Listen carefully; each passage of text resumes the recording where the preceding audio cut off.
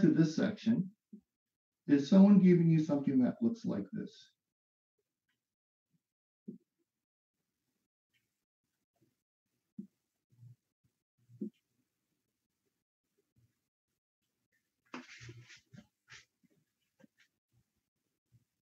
And then there's a little confusion. You go,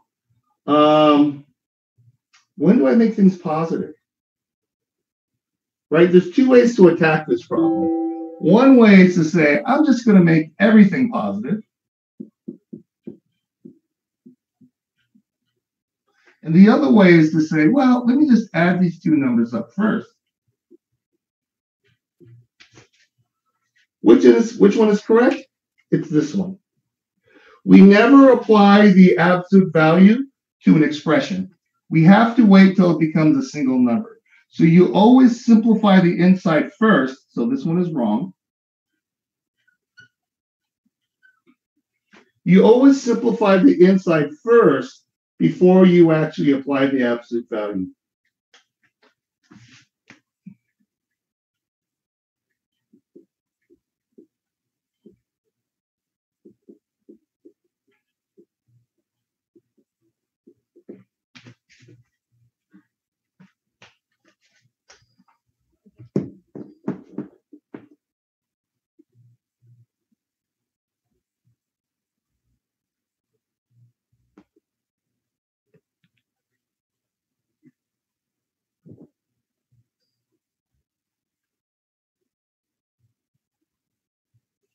Okay, let me give everyone a chance to catch up.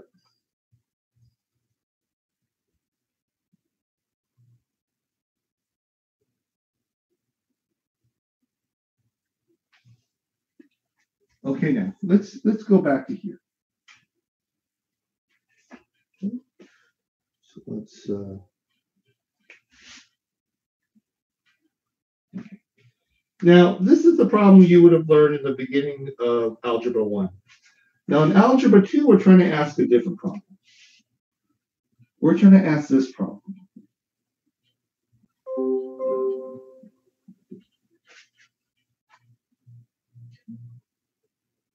You tell me what goes inside the absolute value so I get 5, or so I get a 5 out of here. Now, we know from over here, right, when we look at this, x can equal to 5, or x can equal to -5, right? If I plug this in here, I'll get 5. And if I plug this in here, I'll get 5.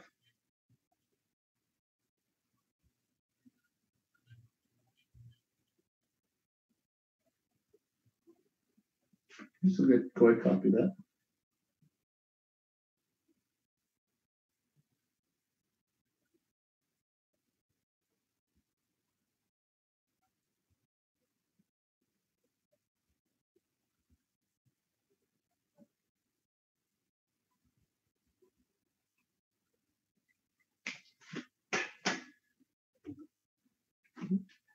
Now, a shorthand way of remembering this is that if you get solved,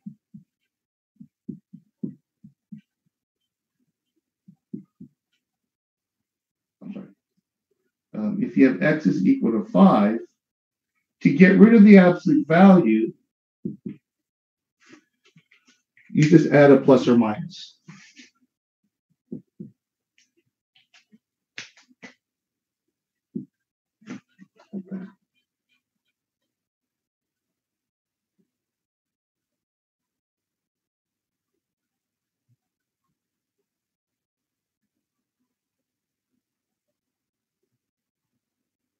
Okay, so the way you get rid of an absolute value if you have an equal here is to add a plus or minus.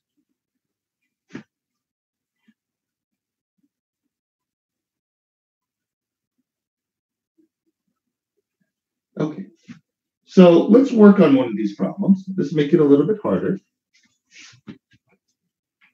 So if you were to ask a question like the one you have here, with the absolute value of x equals 5, whether we put a positive 5 or a negative 5 in there, it will be correct? No, so you almost said it correct. You have to give me both answers. Oh, okay. Okay, so your answer is X. Usually they'll have like a comma. So the or is implied. Okay. Meaning that, right? So usually they'll say this or that. Another way of writing the exact same thing is this. Oh, okay. Got it. Okay, all right. So there's in the past, whenever we solved a problem, there was one answer, and now what's happening is that, and this will happen more in the future, is that when we answer a problem, there may be more than one answer.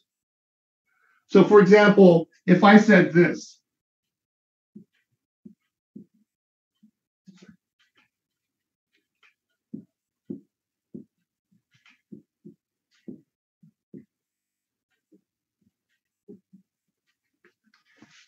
And then if I go, which buttons can I press and not die?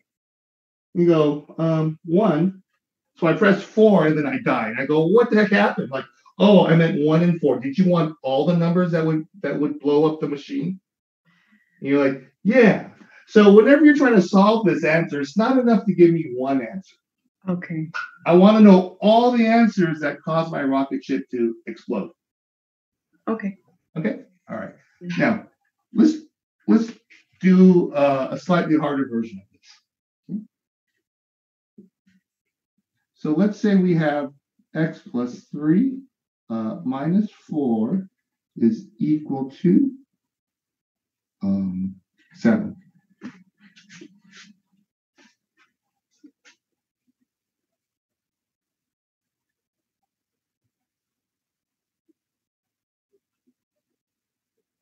Okay.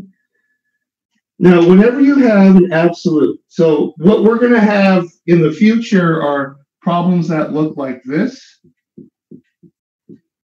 and problems that look like this. Put this in red.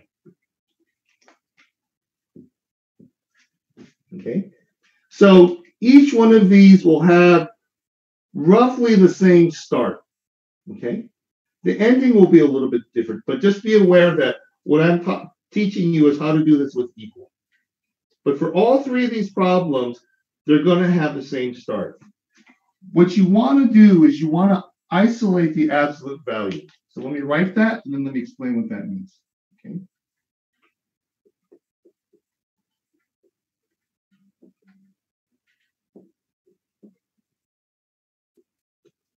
What isolate means is I want this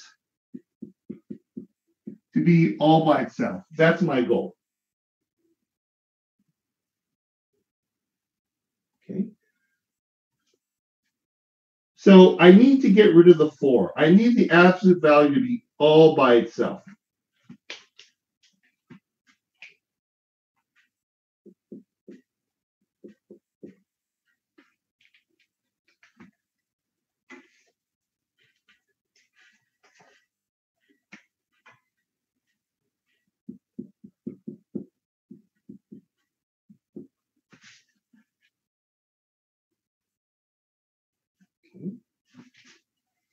Now I'm going to put these rules up here. We're going to leave them up here so we remember them. Okay.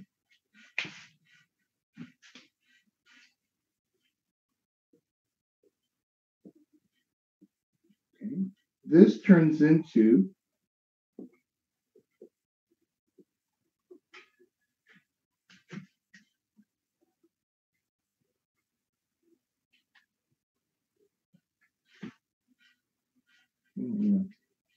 give myself room for 2 more rules.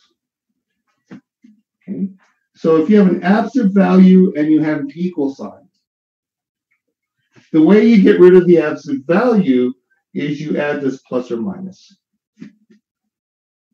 Okay. So the way I get rid of this absolute value is I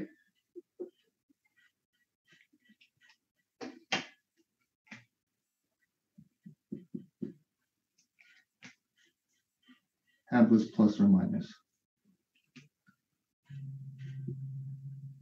That.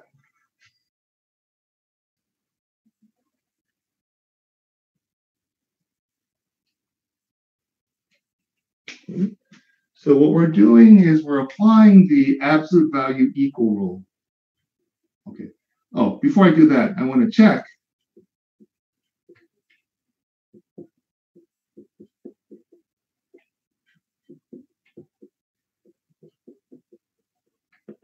Okay. Now, for the first bunch of problems, it's always going to be positive. And at the end, I'll teach you what to do when it's negative. Okay. But for right now, they're all going to be positive.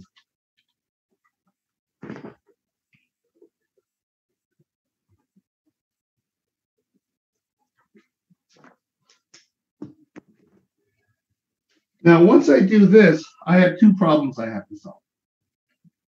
I have x plus 3 is equal to negative 11, and x plus 3 is equal to positive 11. And then you solve those two problems.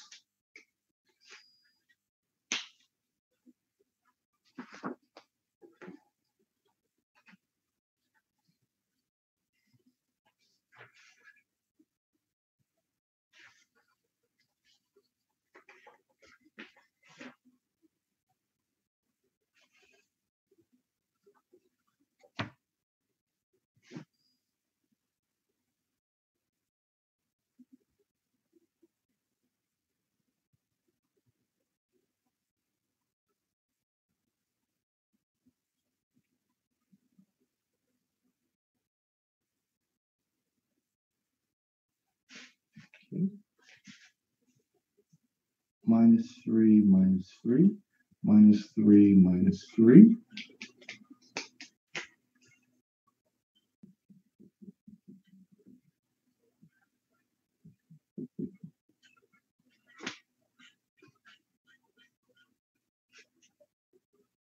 And then those are your two answers. Now, what I'm supposed to tell you now is you have to double check your answer.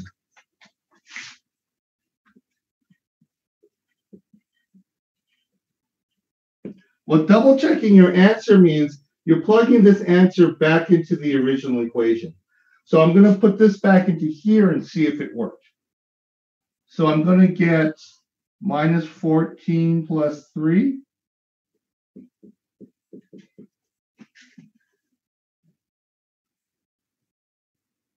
Now remember, we don't apply the absolute value until we get a single number.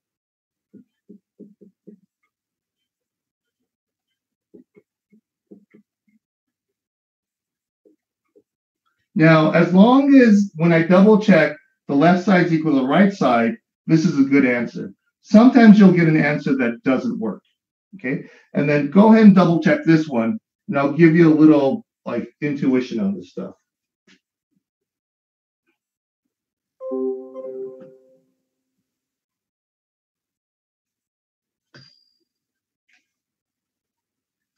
All right, so plug in 8 into the original problem, see if you get the right answer.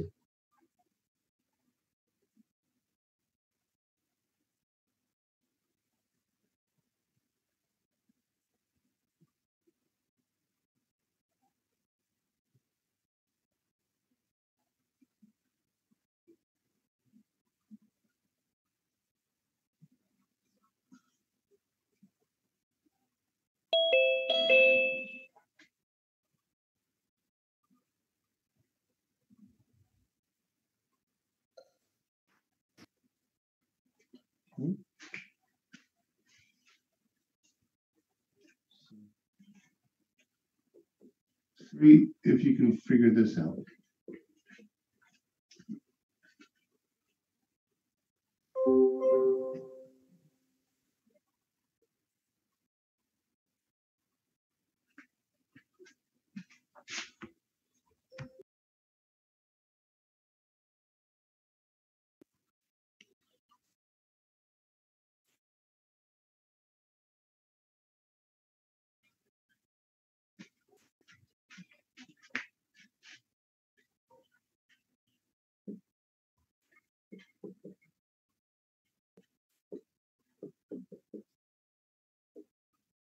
So they're both good. Okay. So go ahead and copy that, and let me just tell you something that's going on. It used to be that in these books, they used to give you some problems that didn't work just so they would get you in the routine of double checking. Okay. Now, the problem with college right now is that there's too many colleges. The number of students that are enrolling into college is getting smaller and smaller and smaller because the number of kids that people are having is getting smaller and smaller and smaller. So what's happening is that we have too many colleges. So then we know that there are going to be some colleges that are closed because there's just not enough people. And we're getting to that tipping point where colleges are trying to get themselves financially secure, but also pass more students, because the colleges that are going to close are, one, the colleges that can't pay for themselves, and two, the colleges that flunk a lot of people. Okay. So colleges that are now in a competition to pass more people. But it's not like we're not trying. I'm trying. I try my best. So if you go, hey, John, pass more people, you should teach better. Like, but I'm doing my videos. I'm doing my best. I haven't been goofing around, and that's true for most teachers. Most of us are trying our best. So when you go pass more people, there's only really one way to pass more people. That is to make the class easier. So what's going on is that there are a lot of colleges that are making their classes easier because the more people they're passed, the less likely that college will close. Now, some of these places are getting ridiculous, where in order to make sure we pass a lot of people, we're going to give you a binder, and you're not allowed to teach anything outside of the binder. And then we're going to give you your test so we can make sure it's really easy. So even though you get a college degree, it doesn't really buy you anything. Now, right now, Valley College isn't doing that, right? If you get accepted to UCLA, you should go, because if you go to Valley College and UCLA accepts you, normally the transfer students do better than the people who went there as a freshman. And normally the students who go to CSUN do very well. So the graduation rate for Valley College is actually very low compared to other colleges, but part of that is because we're giving you a real education. We have not made that decision to dumb down our classes. Now, the same thing is happening with the textbooks. Okay. Normally, the textbook we used to use cost $160. Okay.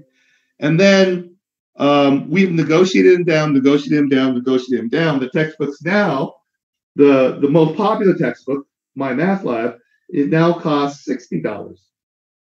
That's down from $105 a few years ago. Okay. So they're making a lot less money.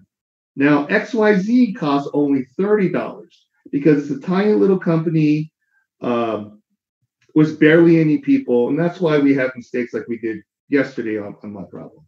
But it's $30, okay? Now, the problem with, think of it if you're a textbook writer. You have two textbooks. One textbook has hard questions, one textbook has easy questions.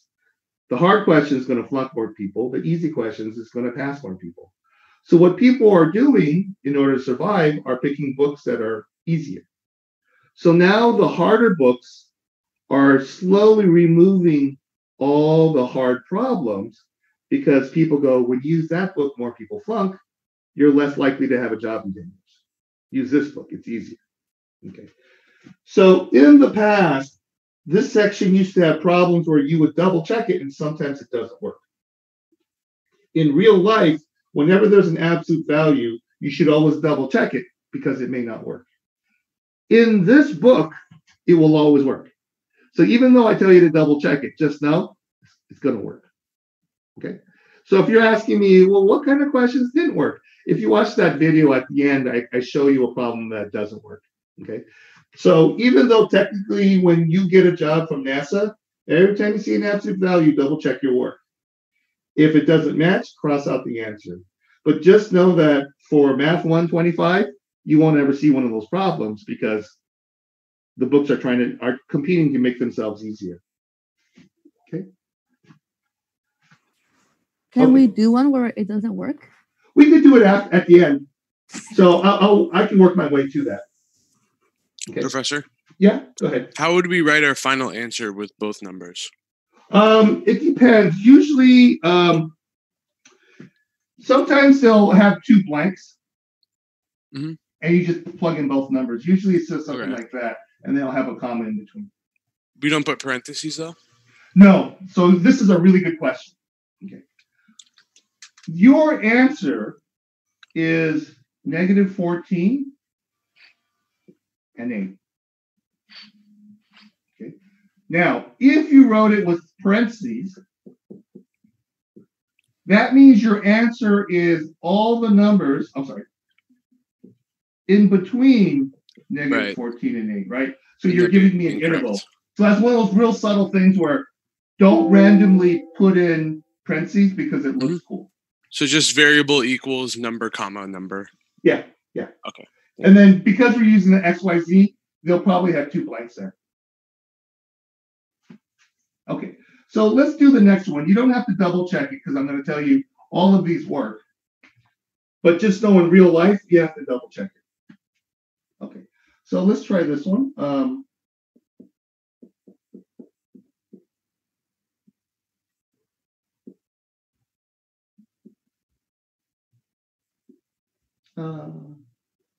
Yeah, let's do that.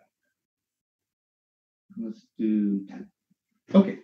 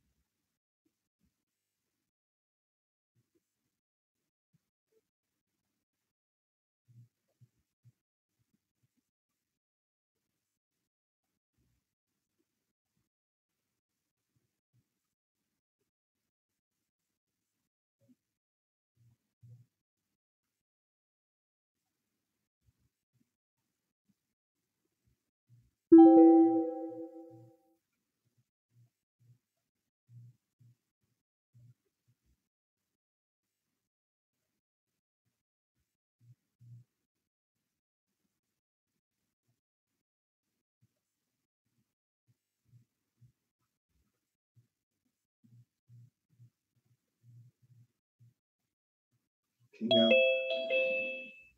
I know a lot of people are really, a lot of people want to multiply everything by 3. Okay, this is a box. You cannot multiply anything. Multiply anything in here by 3 until you get to this point over here where you get rid of the absolute value. Okay, so you can't multiply everything by 3 right now. Sometimes you'll get the right answer, and sometimes you'll get the wrong answer. Sometimes you'll only get one answer. Okay. So don't multiply everything by 3. Don't get rid of this fraction first. First, get rid of the absolute value. So first get rid of that -2, and then turn this into 2 separate problems, and then get rid of the 3 on the bottom. Okay. So let me do what I described. Okay. You cannot multiply everything by 3 here. Until that absolute value is gone, this thing is a box.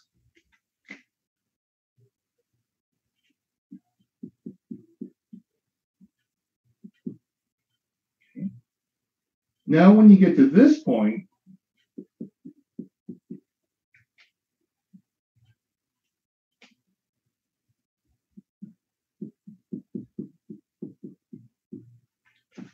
now you can multiply each term by 3. Okay, so you can't do it until you get rid of the absolute value. I know some of you will do it anyways and will say, hey, I got the right answer. It works some of the times, not all the times. Okay, so multiply each term by 3, multiply each term by 3.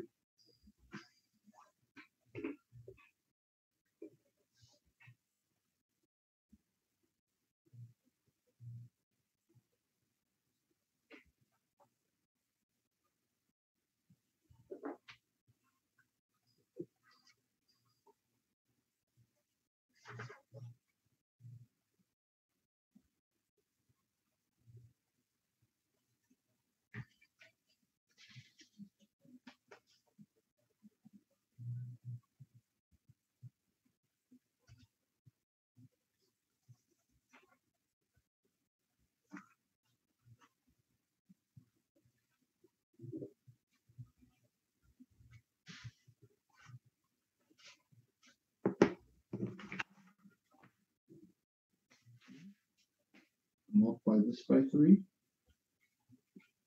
this by 3, this by 3.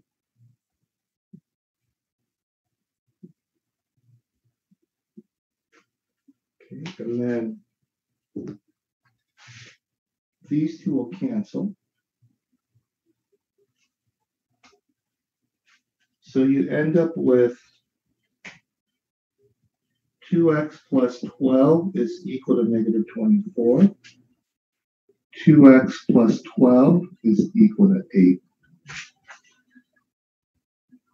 Oh, I'm sorry. Positive 24, my bad.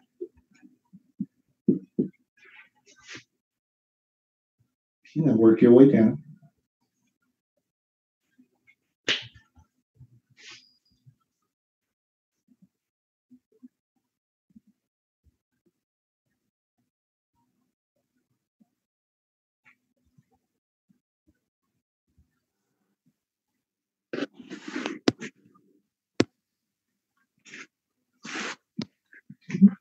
So let's subtract 12 here, subtract 12 there.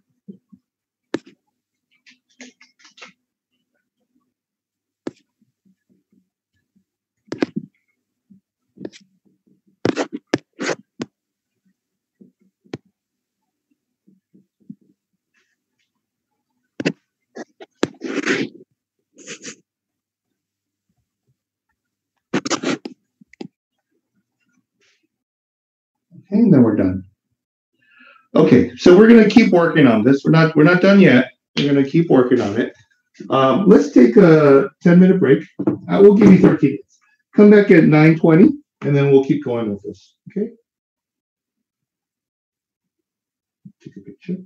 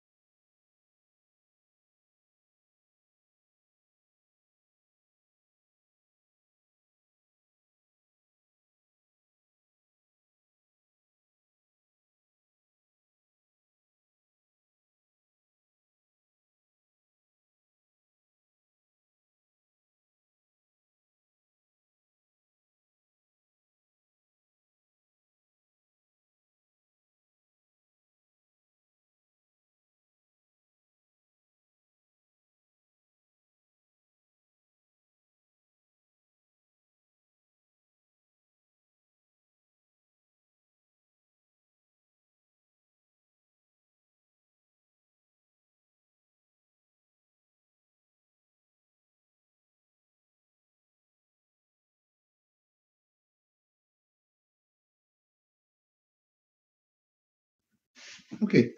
Did anyone else have questions on this? What we have on the board? Okay. So let's look at two pieces here. At the end, what's happening is that we have an absolute value equal to a single number. Okay. Now we're going to contrast that with a slightly different problem over here. Well, actually, you know what? Let's do this. Let's see what happens when this is not positive. Okay, let's do that part first. Okay.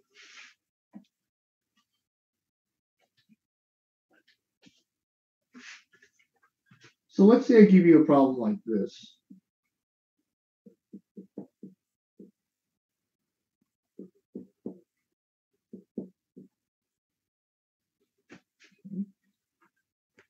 Now, the first thing we want to do is we want to isolate the absolute value.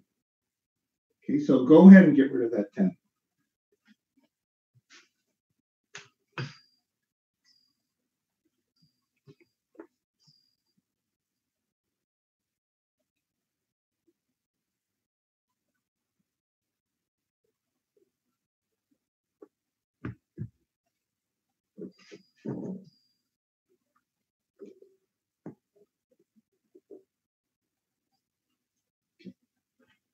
So we're going to subtract 10, and we'll end up with x plus 2 is equal to negative 8. Now, this is the important thing. Notice that over here it's positive. We're not checking to see whether the right side is negative in the beginning. We check whether it's negative after you've isolated. Okay, so this is isolated.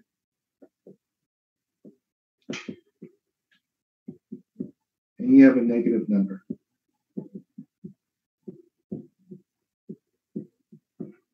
Okay. Now, when you get a negative number over here, see over here it was positive, you have to stop doing this flow. You actually have to just jump out and use logic. Okay? Now, the question is this.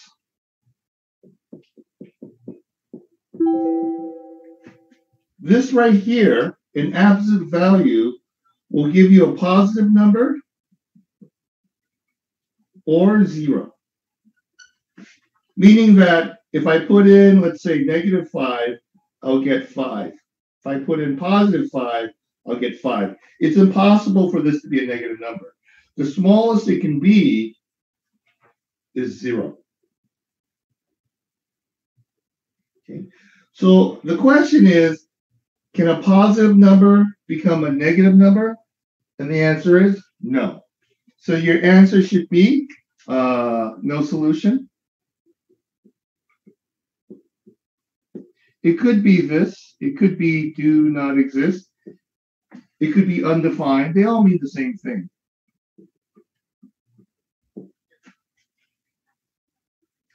It means that there's no answer. A negative number, this is a negative number, so if this side has to be positive or 0, it can't be negative.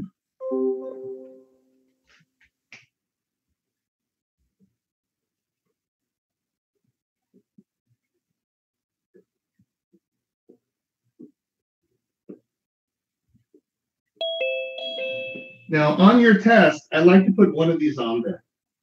So just be aware, you'll probably see one of these.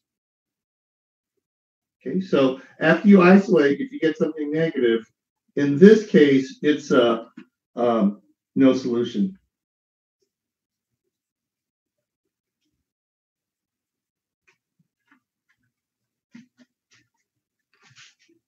Okay. Now, the reason why I wanted to show you that is, let me give you a different problem.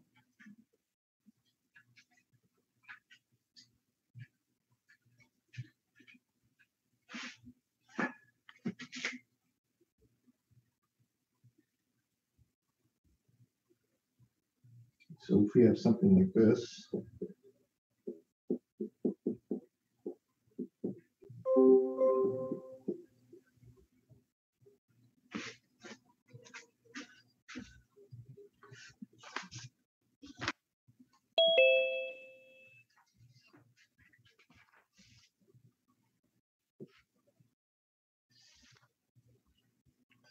So let's look at that problem. Now, I want you to notice that this is negative, which is okay. We only worry about whether this is a negative number if there's this by itself is a negative number. In other books, they'll sometimes give you a problem that looks like this. So even though this is negative here, that's okay because there's an x there. We only check whether it's a negative number or not when there's only a constant on this side. There's no variable on the right side. Okay. All right. So let's look at this problem here. Now, the nice thing about this problem is this x plus 2, this absolute value is already isolated. So all you have to do now is go that next step.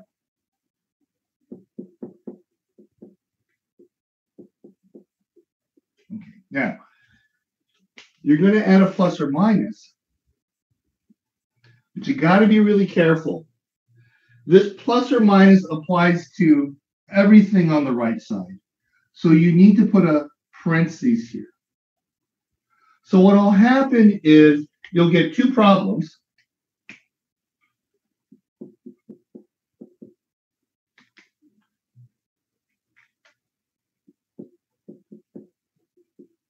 And this is really a -1. You're going to distribute this to both of these. So if you make a mistake, the mistake will be that you don't distribute that -1 with that 8.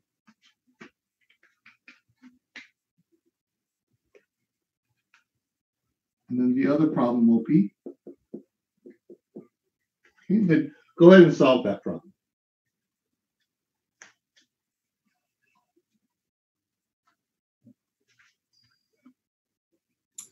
I'm sorry, where did the -1 come from? From this right here. You know how we do the plus minus? Okay. Technically, it's plus or -1 times both of these. When it's positive one, it doesn't matter. But when it's negative one, you have to be careful.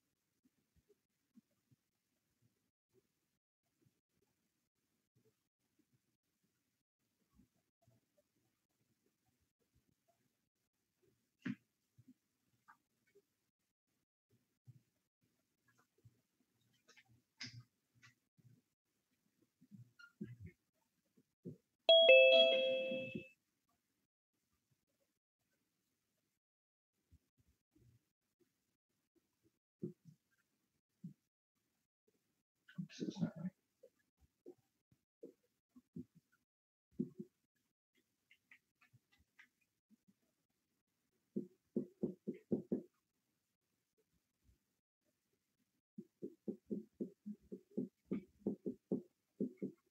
So there's one answer.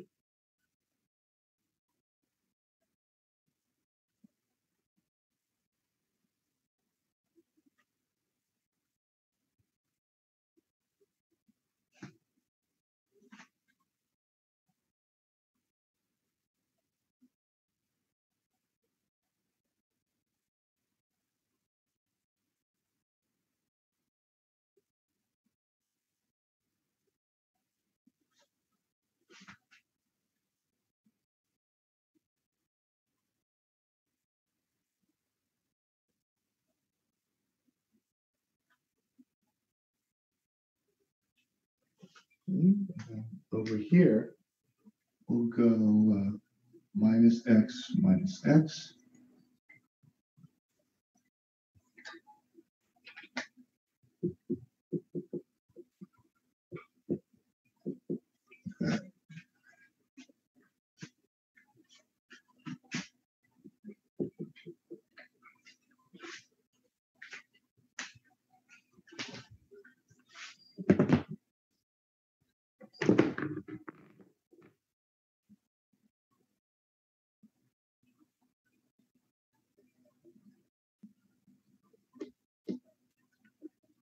Okay, and then let's just do one more problem. Okay.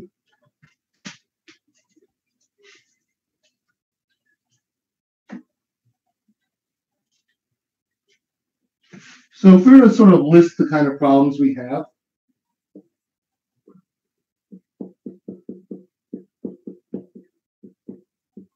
this is the normal problem.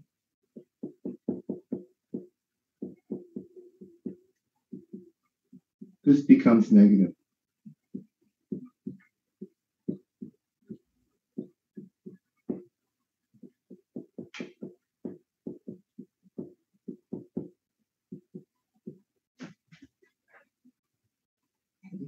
And then for this one, you remember to do this.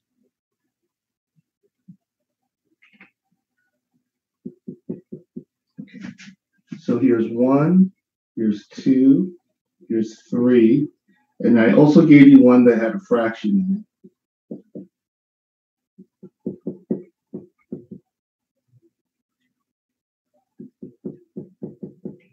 Okay, and the key here was don't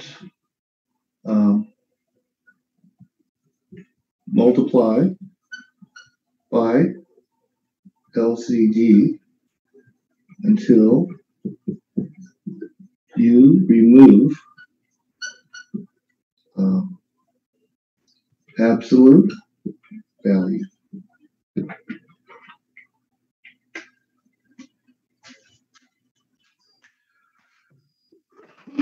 Okay. Wait, Professor, did we solve all 4 of those? We didn't do these exactly, but these types of problems. Oh, okay, they're just types. Yeah.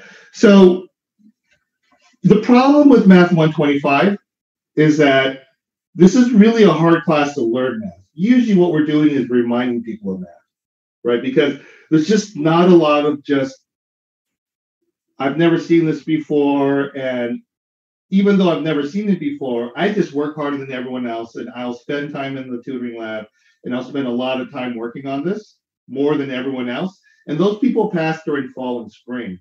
In the summer and the winter, it's hard to be that person who just works harder than everyone else just because there's no time. I'm going through 3 sections a day. Okay. Now, normally what I tell students when they have more time is I tell them make a flashcard for every type of problem.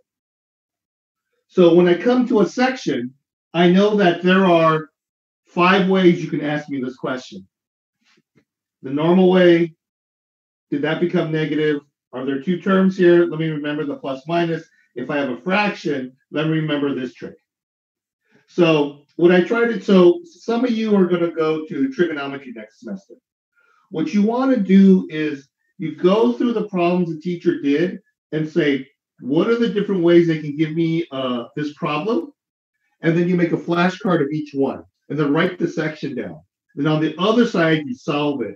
That way, before you study, it's hard to remember after you do homework. When you do homework, you're trying to pick from 30 problems. Like there were 30 problems. Which one was this like?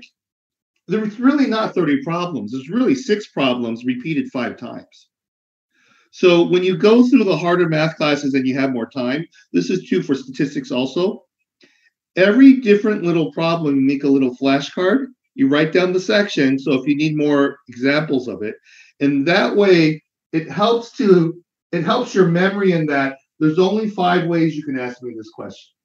So the last way I can ask you this question is something that looks like this.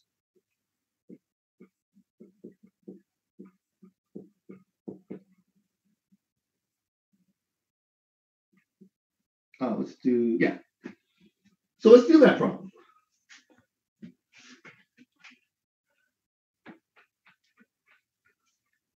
So it says don't multiply by what until you're the lowest common denominator. You know, normally you want to multiply by 3 when you see a fraction. Okay. So first isolate it, get rid of the absolute value by turning it into 2 equations, and then you multiply by 3. Okay, thank you. So then this is 2.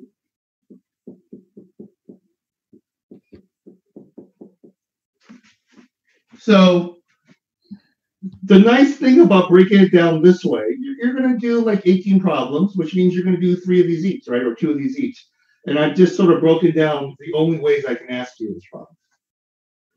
Okay, so go ahead and do this one. Isolate the absolute value. There's no real tricks here. It's just we're just going to talk about how to get rid of that 2.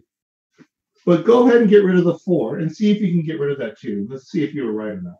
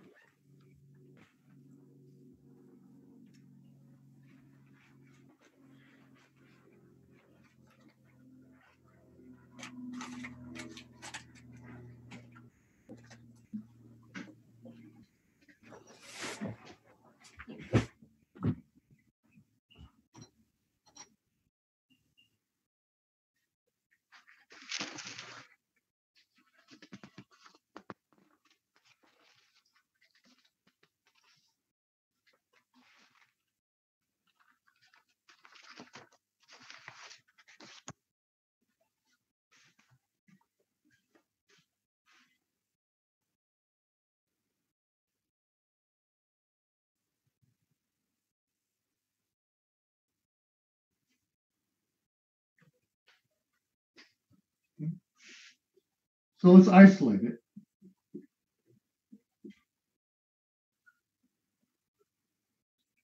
So then you have 2. Okay. Now, the question is, how do I get rid of this 2? Okay. Now, what's in between the 2 and the absolute value is a multiplication, right? And to undo something, you always do the opposite operation. So over here, I had a minus. In order to get rid of it, I do a plus. So in order for me to get rid of a multiplication, what I'm going to do is I'm going to do a division.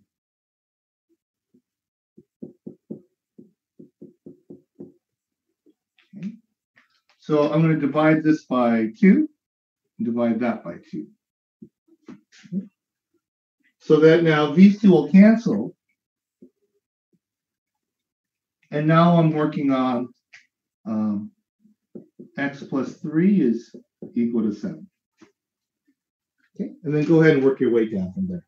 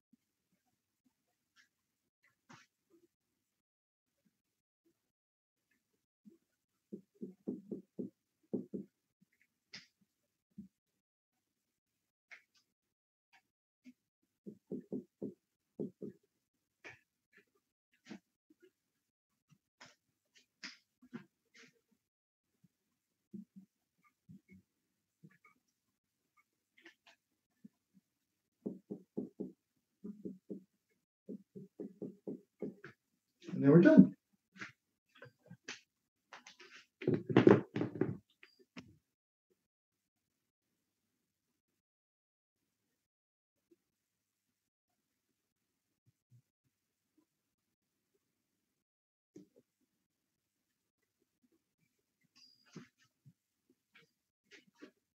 Okay, so we did every kind of absolute value with equal problem. Okay. Now, what I'm going to write right now, just watch. You don't have to copy. Okay. Let me give everyone a second to copy that, and then I'm going to demonstrate something. It's not on the test, but it'll give you some intuition of what this absolute value means.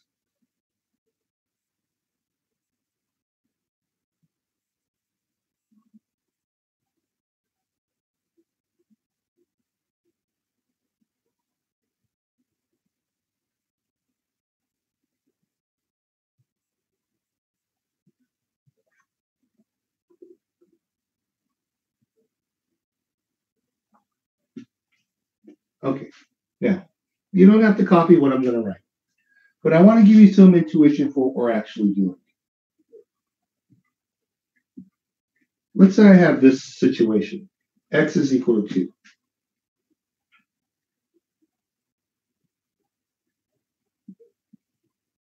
2. Again, don't copy. Not on the test.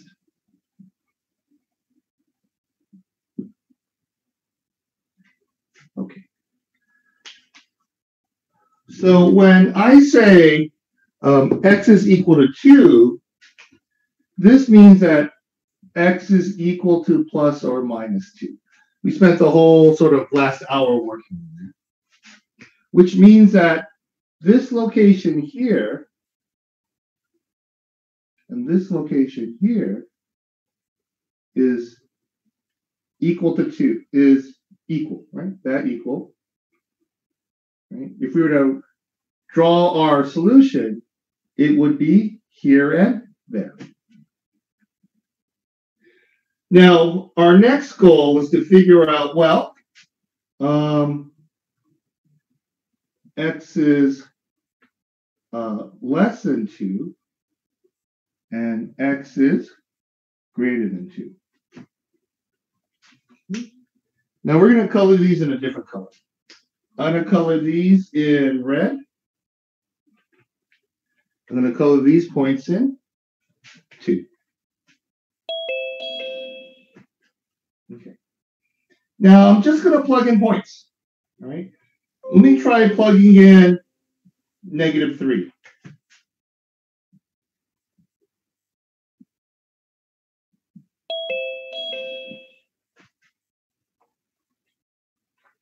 And the question is, which one of these statements are true?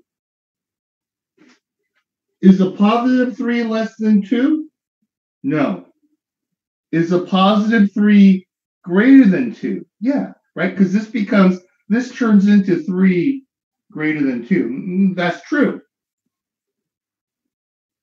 So this is false. Yes, Yep. What do the green lines above the number line represent? It means equal. Oh, okay. Okay. So then at -3, this is in this solution set, the greater than solution set. Okay. Now, let's try the same thing with these middle numbers.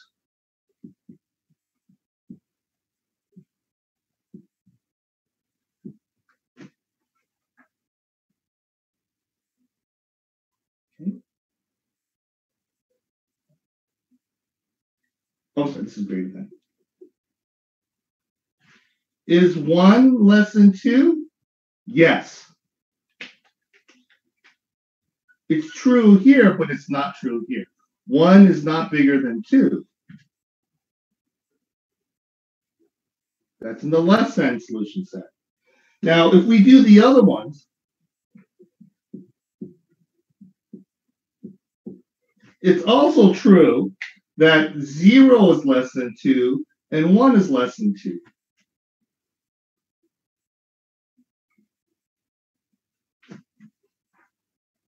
Okay. And then if I was going to try 3, it's absolute value of 3 greater than 2. Yeah, 3 is greater than 2.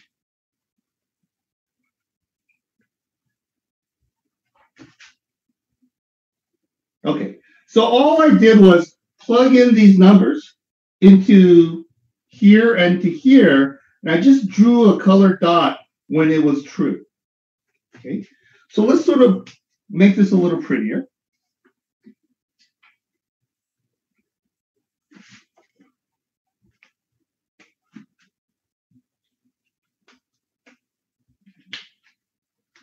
So from here to here, well,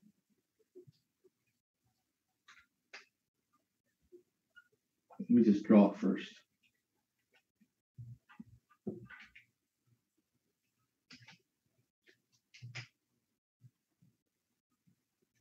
Okay, and then this is -2 and 2. The red part solves when x is less than 2.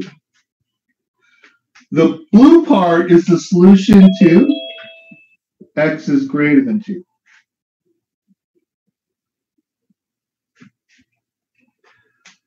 So less than means what are all the numbers in between plus and minus 2.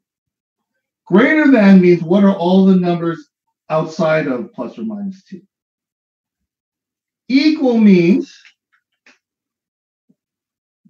where's the boundary? Okay, so if you're going to use this as a guide, if I have absolute value of x is equal to 2, I get x is equal to plus or minus 2. In terms of the red, if I have absolute value of x is less than 2, this turns into x is in between 2 and -2. Okay. Now, if I get x is greater than 2, then this turns into x is less than 2, or, I'm sorry, x is less than -2, or x is greater than 2. So less than gives me everything on the inside. Greater than gives me everything on the outside.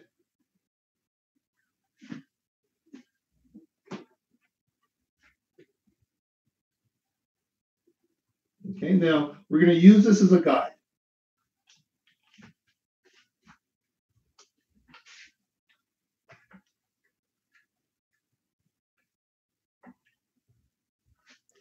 Professor, this won't be on the test, right? This No, diagram. this part right here is on the test. So let me show you what will be on the test.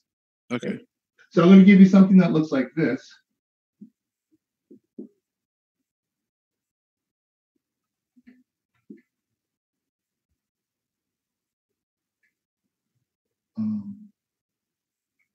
Okay.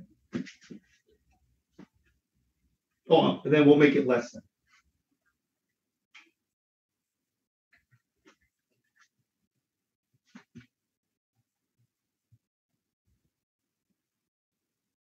Okay. So you're going to do the same thing you did before. You're going to isolate it, and then you're going to check for a negative number. Okay. So go ahead and isolate absolute value.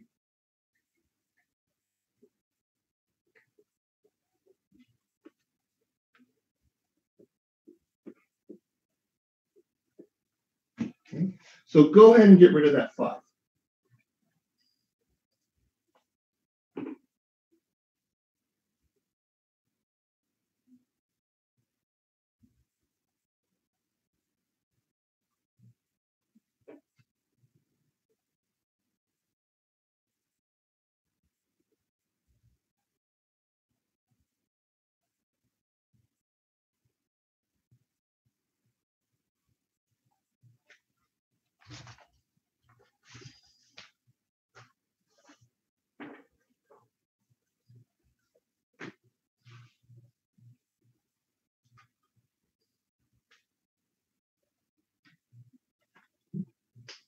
Right, so the start of these are all the same. So I'm going to add 5, add 5.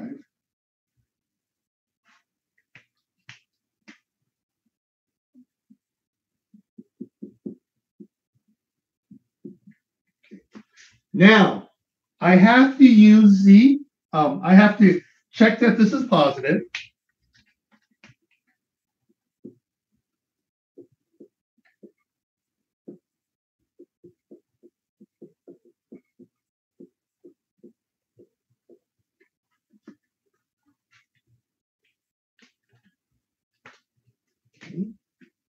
So that's positive.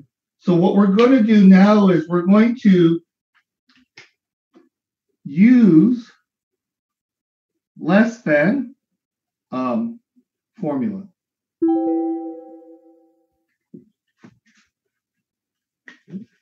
So let's break it down. I have 2x plus 3 is less than 15. Then on this side, I have less than negative 15. So you're saying that everything in the absolute value is in between negative 15 and 15.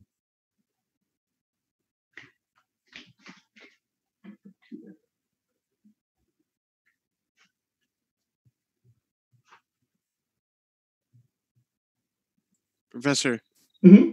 why do you do it like that instead of breaking it up into 2 formulas? Oh, it's just easier. Okay. I know some people do and then you have to do an and at the end. I like doing it this way only because I know that this way is a little bit easier. I don't have to do the and logic. And that will apply to any inequality absolute value. Any less than, yes. Okay. Only in less than? Only less than, because then when we do the greater than, we use an or. Right. Okay. Okay. So we're saying that the inside of this is in between 15 and negative 15, just like we did that over here. The inside of the absolute value is in between positive and negative of that same number. Okay. Now, some of you are going, oh my God, I don't know what this is. Okay. Normally we have 2 sides, right? And if I say solve this problem, what would you do? You go, well, I would multiply each side by, I would subtract 3 from both sides. And you go, great. Subtract 3.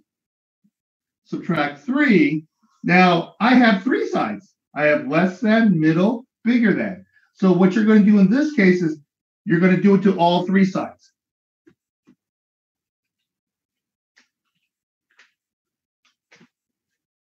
So now you get negative 18 is less than 2x is less than 12.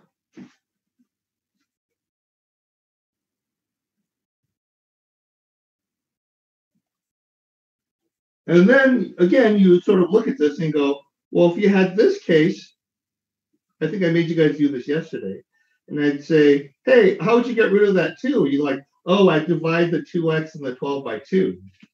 Then great, you have 3 sides now. Do it to all 3 sides.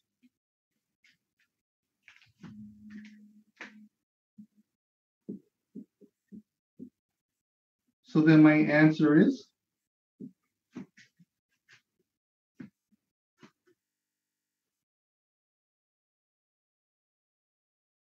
so the nice thing about this is that because I'm not using the and, I'm just doing the same calculation to both of these numbers. And then that way I don't have to like do some kind of logic move afterwards.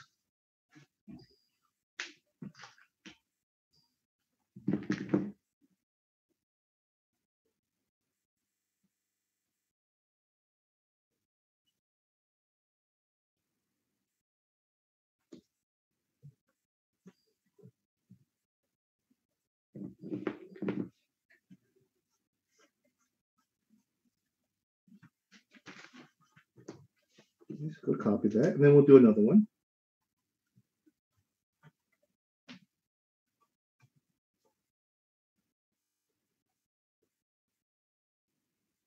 Okay, so I'm going to just erase this very top part. I want to give you one that has a fraction.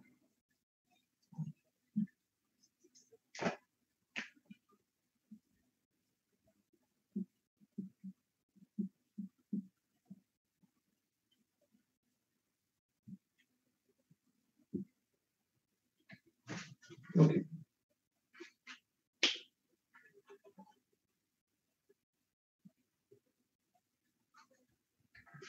Oh, I'm sorry. This should be a less than.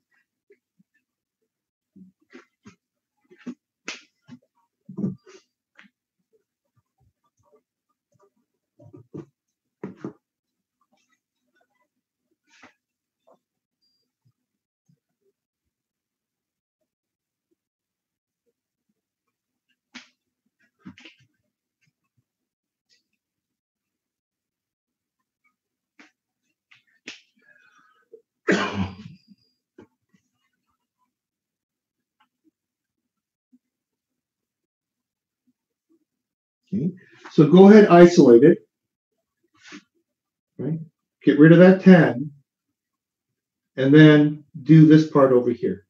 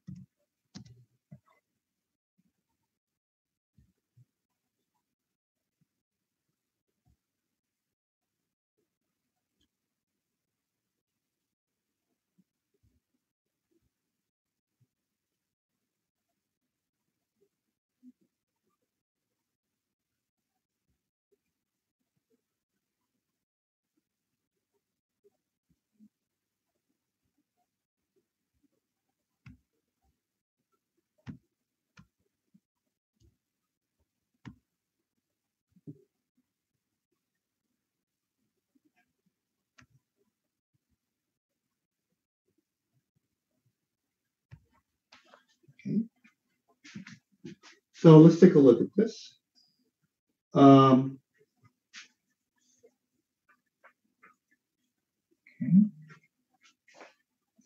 I'm going to add 10.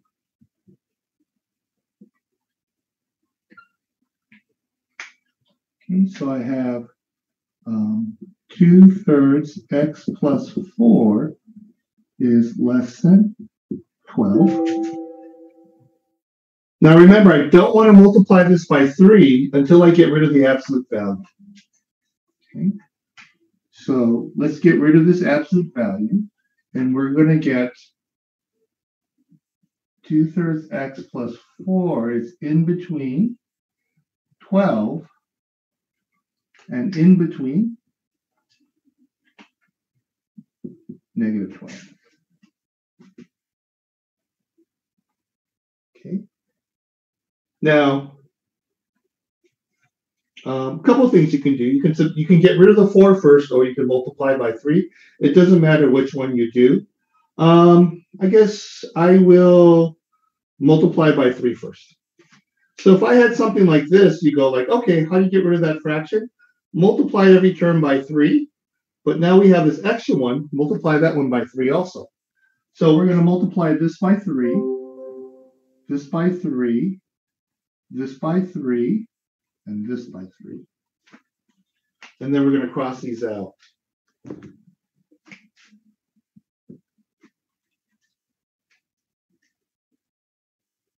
So now I have negative 36 is less than 2x plus 12 is less than 36.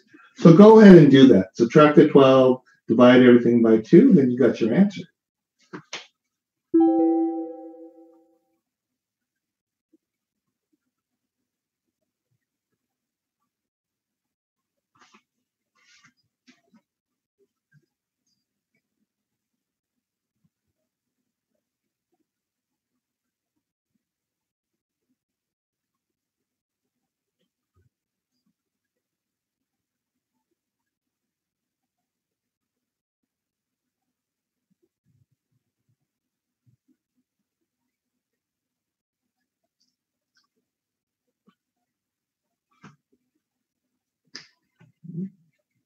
And I'd subtract 12, subtract 12, subtract 12.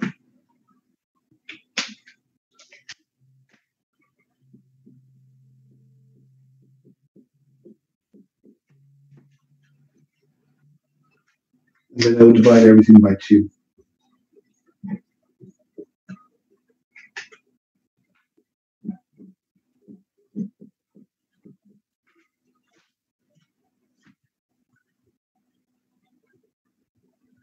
Now, whether this is less than or equal, you would do the exact same thing all the way down.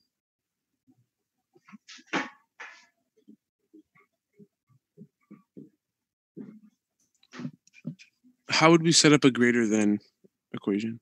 Yeah, okay. So then we'll do that one next. Okay. Okay. Let's take a picture of this one.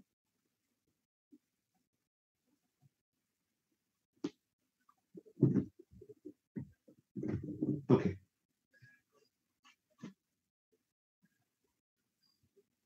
All right, now, I'm just going to move the top up here.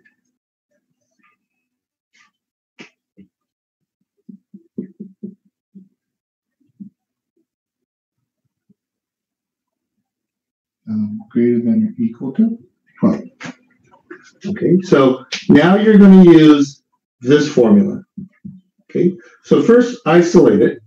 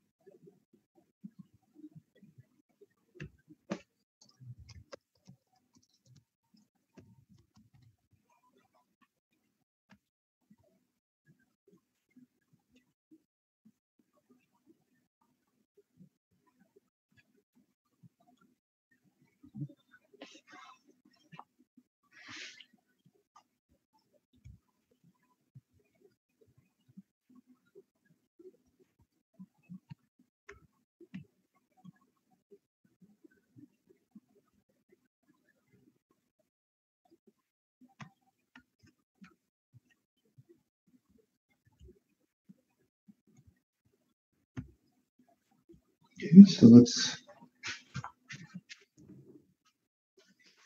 subtract 5. Subtract 5.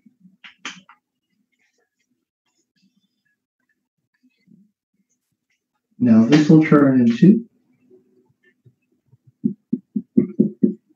it's greater than or equal to 7.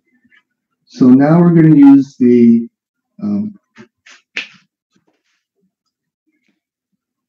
greater than or equal to formula.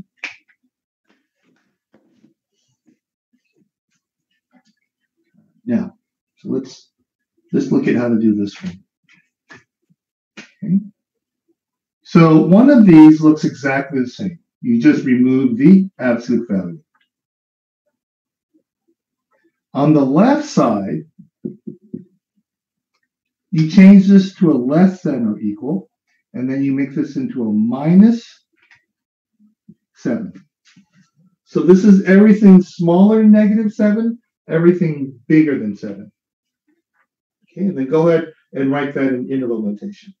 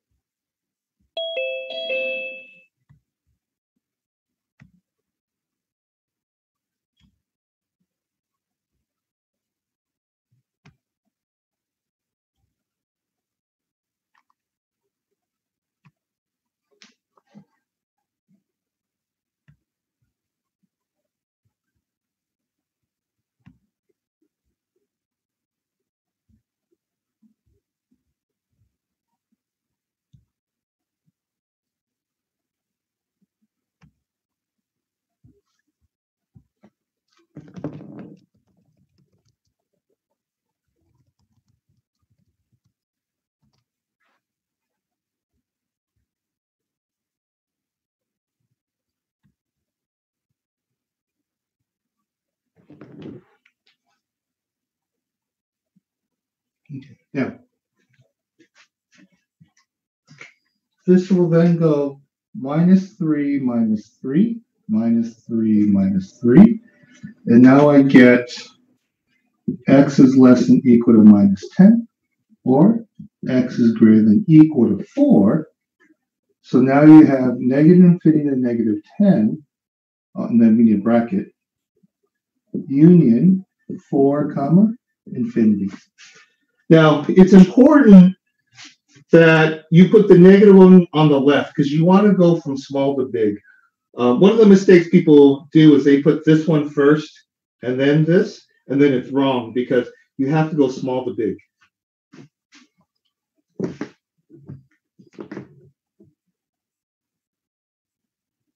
Okay, so let's see if I can give you 3 problems that are almost exactly the same, and let's see if you can do the small difference.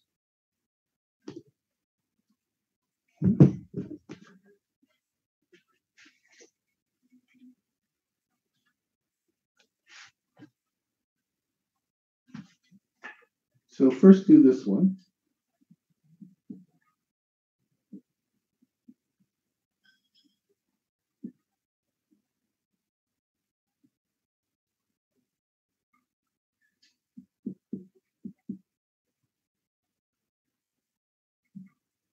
Okay, let's make this one greater than, since that's the one we just did. Wait, is that right? No, that's not right. Sorry about that.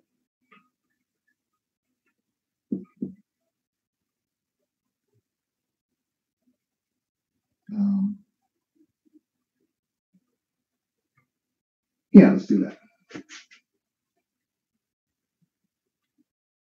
Okay, and then I'll give you a less than problem and an equal problem.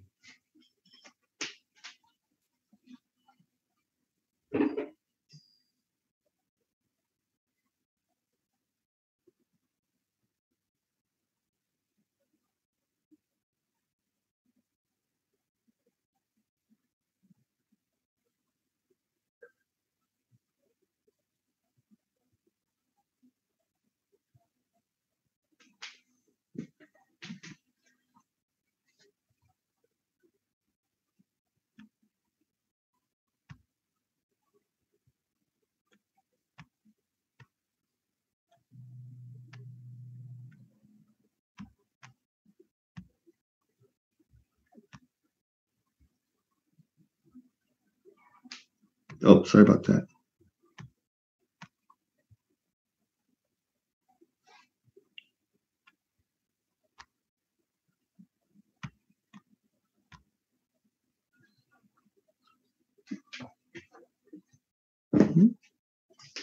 Now subtract 3, subtract 3.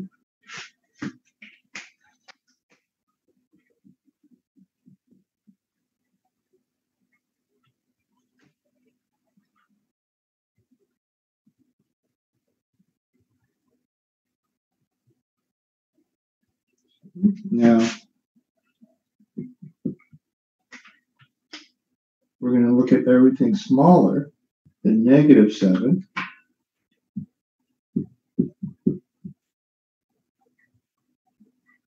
So minus 1.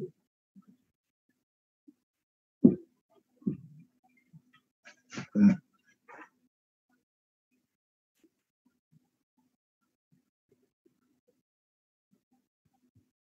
Okay. So this one looks exactly like this. This one it flips and then becomes a negative.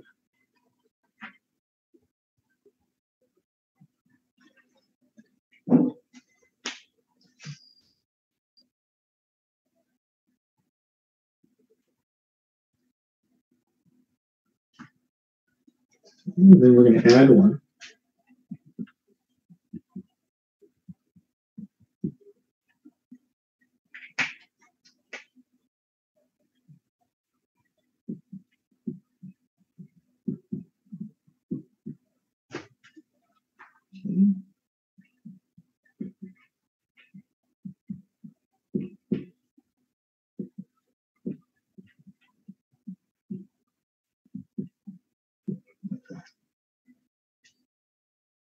Now let's do a less than and equal problem.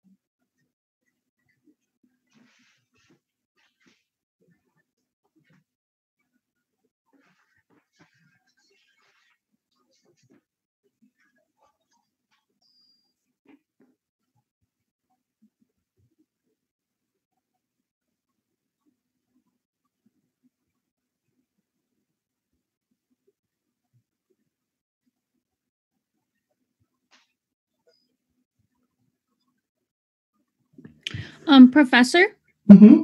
I'm having a hard time figuring out like when we flip it and make it into two equations as opposed to just like One? Yeah. we did. I'm glad you asked me. When this is greater than, that's when it's 2 pieces. Okay, when it's greater than. Okay. Okay, right? So you're asking exactly the right question at exactly the right moment. The thing you got to pay attention to is this right here. That's what tells you. Thank you. Mm-hmm.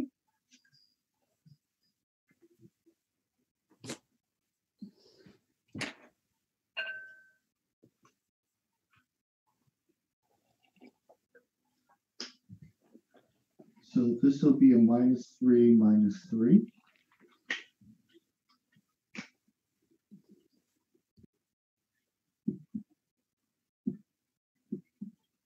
Okay, now, because this is a less than, we're going to go minus 7.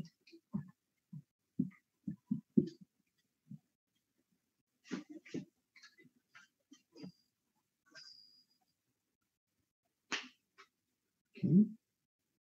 Now, the reason why there's only 1 here and there's 2 over here is because this one is a less than and this one is a greater than.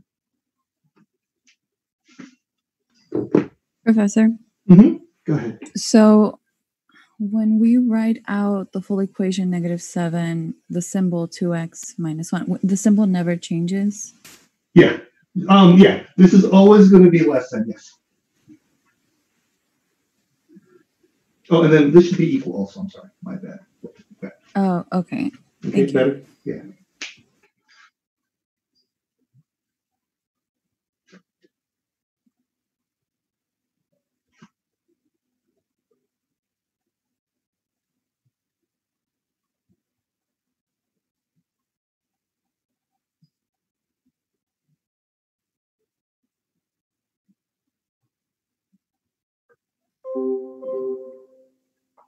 Now,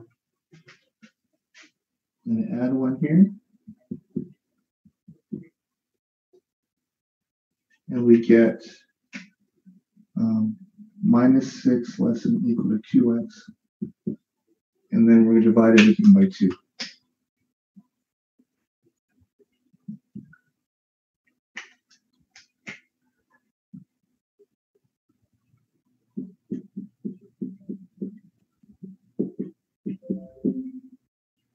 Oh, sorry, this is brackets.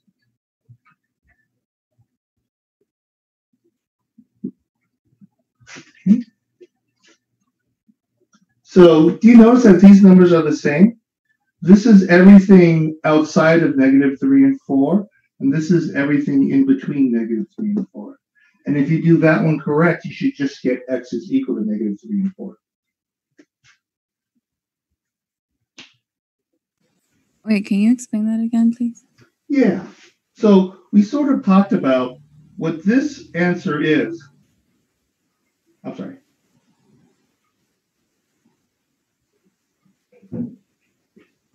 Is that everything on the outside of negative 3 and 4. What this one is here is everything in between negative 3 and 4. If we think of this like as a number line. Oh, okay. And then when we do this one, this will give us our boundary, negative 3 and 4 and nothing else. Right. Okay, thank you. Okay? Yeah. Professor? Uh-huh. So in this case, can we just solve the problem with equal and then when we get the result, we just turn into lesser than or greater? Okay. All right. I'm going to tell you what I'm supposed to tell you, then I'm going to tell you the real deal. What I'm supposed to tell you is, no, this is math. This is supposed to equal to this, is supposed to equal to this, is supposed to equal to this. Now, what the real deal is, yeah, it works. If you just do plus minus, get these two number, and know that less than is in between and greater than is outside, absolutely it works. And I have a lot of students who go like, I don't want to memorize all these rules. I just want to change it at the end. Is that okay? And I'll say, yeah, you're just turning into XYZ. I can't see your work. So yeah, it's okay. Thank you. It works. Okay. Professor. Yeah. So a greater than scenario will always evolve in go in separate ways, and then a less than will always involve coming together. Exactly. Okay. Okay. And then equal is just 2 dots on a number line. Perfect. You said it perfectly. Yeah. Okay. So let's go minus 3 minus 3.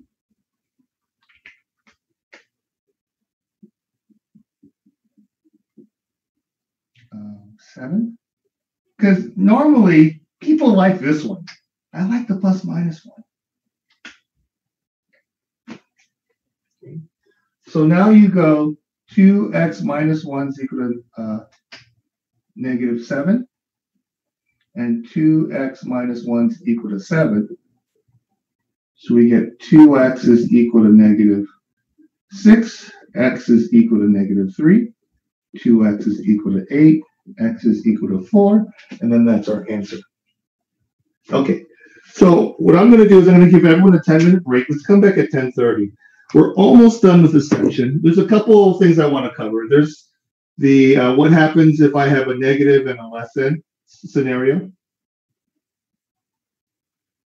And then there's also the what's this used for? Like, this seems really confusing. I have no idea why anyone would want to use an absolute value like this. And we'll talk about this. This used to be on the nursing exam. It's not anymore, but it used to be. And I'll explain why it is. Okay, or why it used to be. So let's come back at 10:30 and we'll get back to this.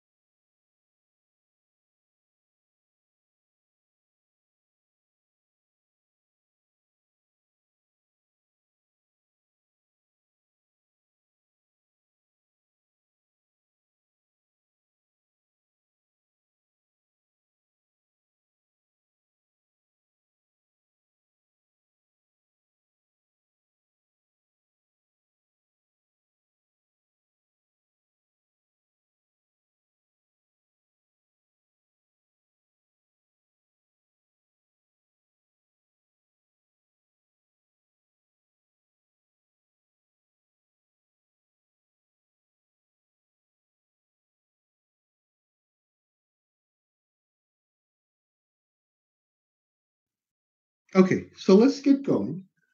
Does anyone have a question? What's on the board? Because I'm going to erase it. Okay, no? Anyone? Okay.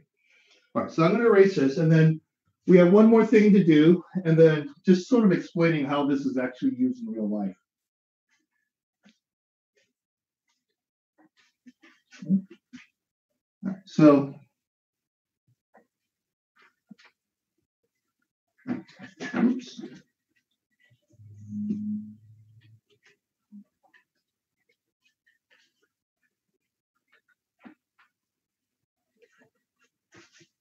Okay, now let's get going. Oops. Okay, there we go.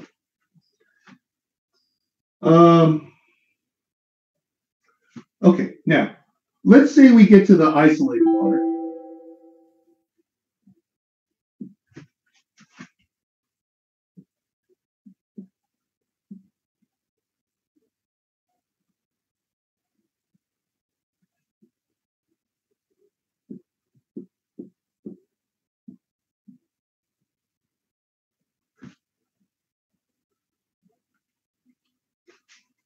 Okay. Now, so when we do all these problems, we isolate, and then we check if this is negative or not. And then, oh my God, we got a negative number.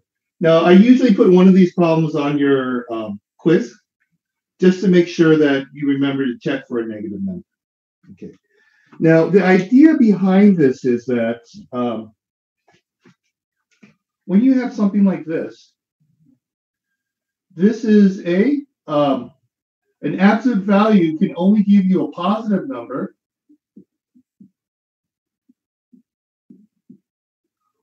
or 0. See, if I plug in a negative number here, I get a positive number back. If I plug in a positive number, I get a positive number back. And the smallest this can possibly be is 0.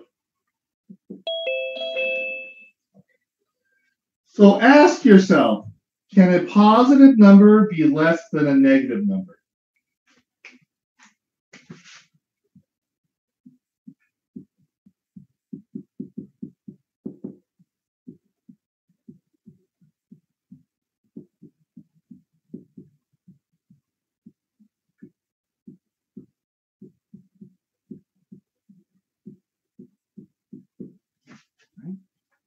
Can a positive number be less than a negative number?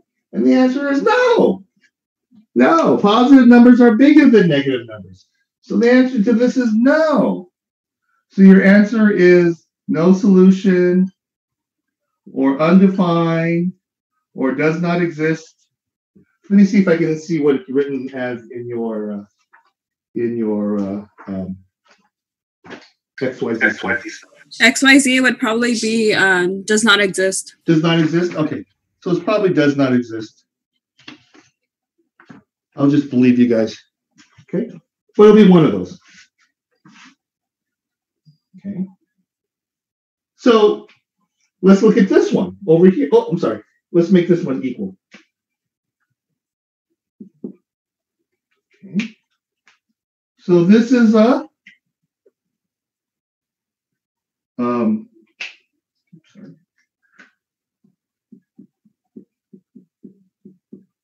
Positive number or 0.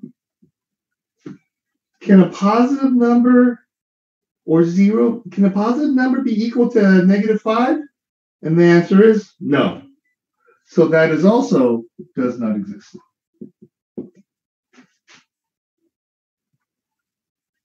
Or no solution, or undefined. Any of those are fine. Okay. So go ahead and copy that. And this last one is the one you have to be careful about.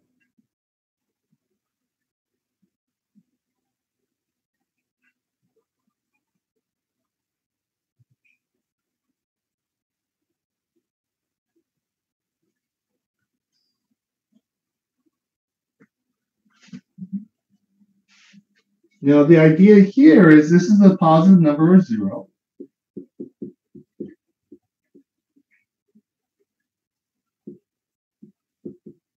Okay. can a positive number be greater than a negative number?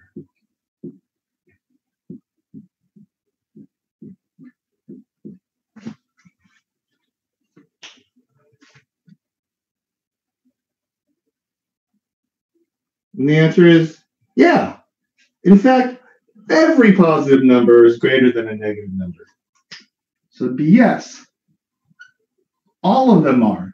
So then you would write negative infinity to infinity, right? Because all the positive numbers are greater than a negative number.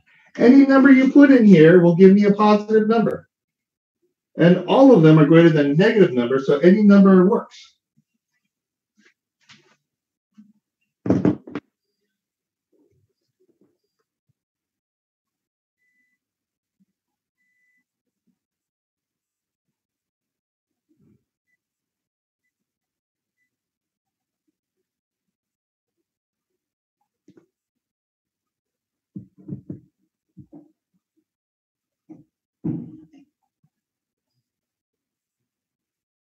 Okay, so go ahead and copy that, and then we'll talk about where this is used. So a greater than will always be infinite? Yeah. Okay. Negative infinity to infinity, meaning that any number you put in here will work. Right. Will be bigger than a negative 5.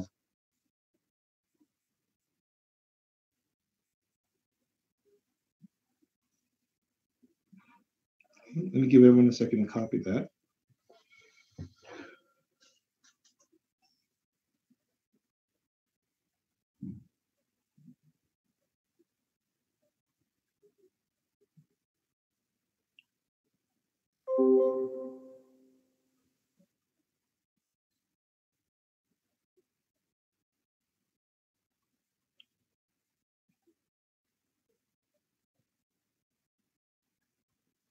Okay. Now, this used to be on the nursing test because it was very important.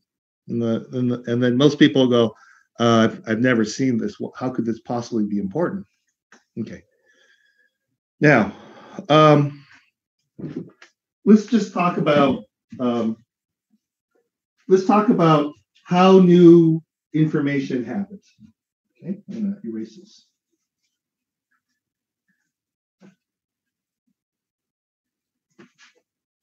If you read something in a textbook,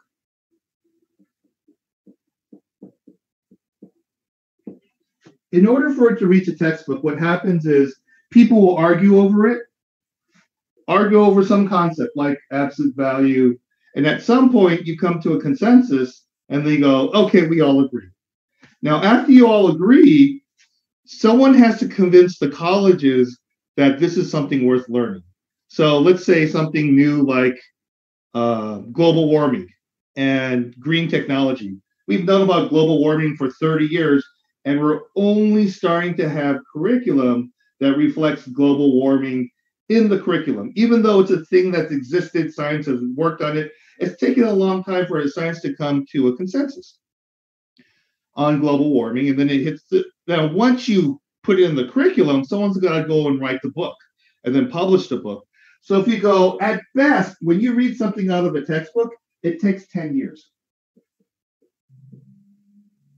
It takes 10 years for something to get into a textbook, only because that's just the process.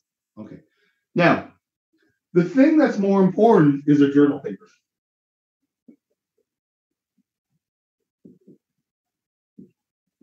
So let's say I discover a vaccine for COVID, and what I will do is I will first publish it unofficially.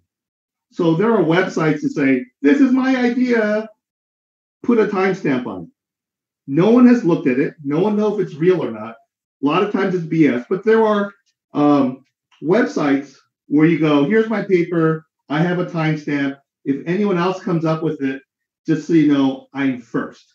Now, those websites are only giving you a timestamp of when you discovered it. No one has really looked at it to say, yeah, that's true. Now, after you get a timestamp for it, right, to say I'm first, you then send it to a journal. And then what will happen is the people in the journal will take it, they'll read it, they'll argue about it. And if they think that this is important and they think it's true, what they'll then do is accept it. Now, what happens after they accept it is that you have 1 year to rewrite it. And usually you'll write like a 10-page paper, and they'll come up to you and go, we'd like to have more papers in our journal than less. So you can't have 10 pages to write your paper. You can have only 6. So every time you write a paper, you defend it using all this detail. And then they go, we're going to rob you of space, and you need to write your idea in as little space as possible. Okay. That's where this stuff comes into play. Okay. Now, let's look at some just basic polling data. Okay. So I just pulled one up. I just wrote down Biden-Trump poll. All right. And I'm going to share screen with you. Okay. So here's typical data. Now, if you are in business, it may be on unemployment. If you are in sociology, it may be on police violence statistics. But you always get this data here, right? 49%, 40%, and then you get this error rate. Okay, so it says Joe Biden has 49% support, plus or minus 3.5%.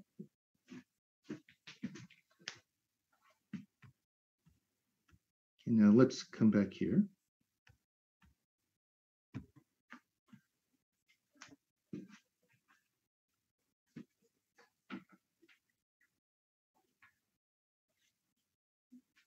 So how many people want to vote for Joe Biden? It's not really exact.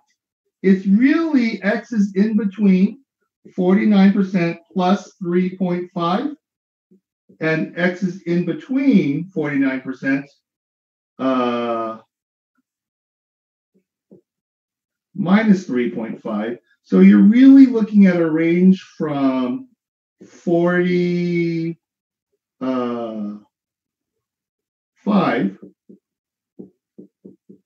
to, and then notice on the test, you don't have to write any of this down. Now, if I went on to the newscast and I went, Biden support is 45.5% to 52.5%, you'd go, what? Which is why we say we pick the middle number. The very middle number is 49%, plus or minus a little bit of error. Okay. Now, another way to write this is to write it as Professor. Uh-huh. Isn't the 45.5, so isn't the 49% the average of the two intervals? It's in the middle, yeah. Okay. Okay, meaning that we didn't ask everyone in the country. We asked only about 3,000 people. So we could be wrong. And you're like, well, how wrong are you? Around that much. We could be wrong around that much, because when we poll people, there's 325 million people in this country, which means that there are at least 200 million voters, and I can't ask every voter. That's too expensive. I'm only asking 3,000, so I'm saying ish. It's around here ish. Okay. Now, if you want to say who wants to vote for Biden,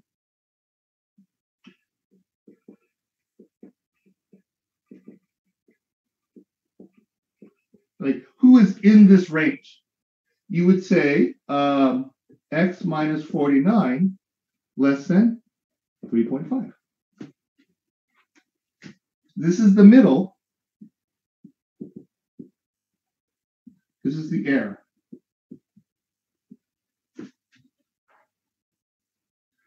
So this tells me everything that's in this range. Sorry, middle.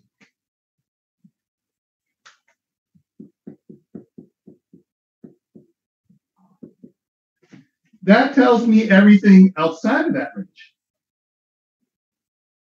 right? So the nice thing about this, like let's say nursing, okay?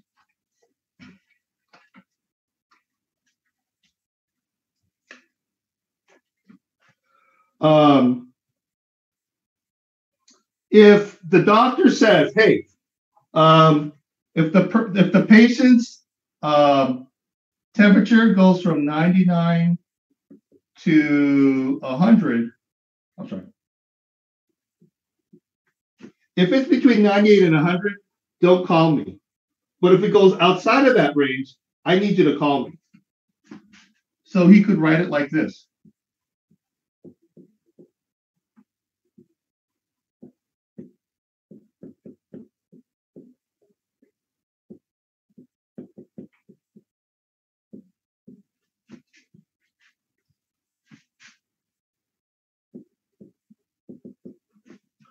When it's 99 plus or minus 1 in that interval, oh, sorry, that's it. Don't call me. Don't call me.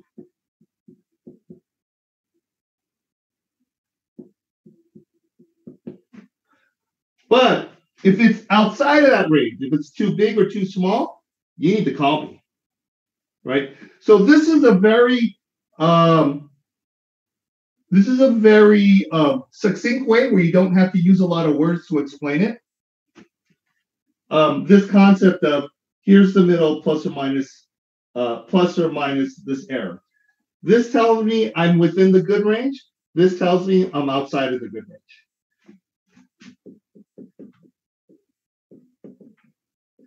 This tells me you better watch carefully. Does the 1 stand for 100?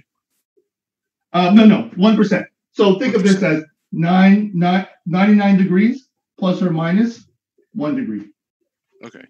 Okay, so that's the error. So 99 is fine for me. Up to 1 degree more, less than 1 degree more, I'm okay. But you go past that, I need to get a phone call.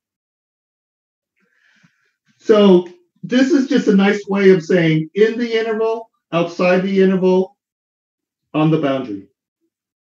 And you can know what he's trying to infer by just looking at the sign. So when you're writing a journal paper and they're shrinking your information, you'll have something like this, and you'll write a big long thing about it. Then at a certain point, you're like, I gotta cut that whole paragraph.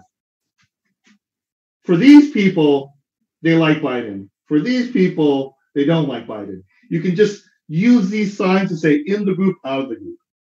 And it allows you to cut down pages out of your journal papers. So that's where this thing is used, is to write a very succinct way of this concept here. Okay, and then that last part, none of it's on the test. Okay, so let's go to 3.1. I don't think we're definitely not going to finish it, but we're going to start it. Okay, so 3.1 is graphing. Oh, and before we go there, let's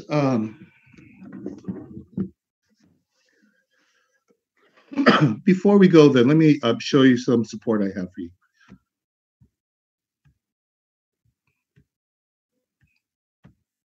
Okay, so let's go to my math lab. Oops, I'm sorry. So part of the problem right now with all the COVID information that's coming out, in order for something to be put in a journal paper, it takes, if you're lucky, 1.5 years. Normally, it takes 2 to 3 years. So when we've been seeing all of these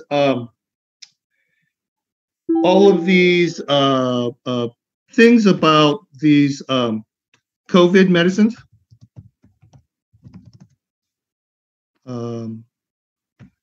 let's see, treatment. Hydroxy. Let's see.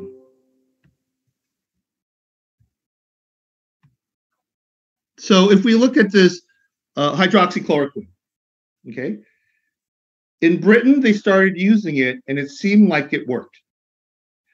And then what happened was the VA over here said, great, we're going to give it to about 3,000-4,000 people. We're going to see what happens. And then they did it and it looked like it didn't work. It looked like people were getting, it was worse because people are getting heart problems. Okay. And then the president went and said, I'm just taking it anyways. Now, a very respected medical journal came out and said, we looked at 5 different studies, and the data from the 5 different studies show that it did not work. Okay. And then a week later, they came out with a retraction that said, we sent our paper to some people to do peer review, and they have some criticisms of how the data was collected. So we retract our paper, and we say that that our paper was incorrect. And then since then, there's been some other people who said, okay, we've looked at the data, we feel confident about it, it doesn't work. So now officially the FDA says it doesn't work. Now, the reason why you had this ping pong effect is because you didn't have the 3 years it normally takes for us to do a study.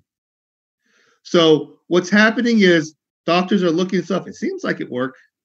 I'm going to say it so other doctors can hurry up and use it because we don't know. So normally when you do a drug study like that, there's 3 trials. The first one you're doing on animals, the second one you're doing on just a handful of people, and then the third one you're doing on a lot of people. And that thing can take like 6-7 years. So the reason why you're seeing this ping pong back and forth about the hydroxychloroquine is mostly because it hasn't had the normal scrutiny time that journal papers have.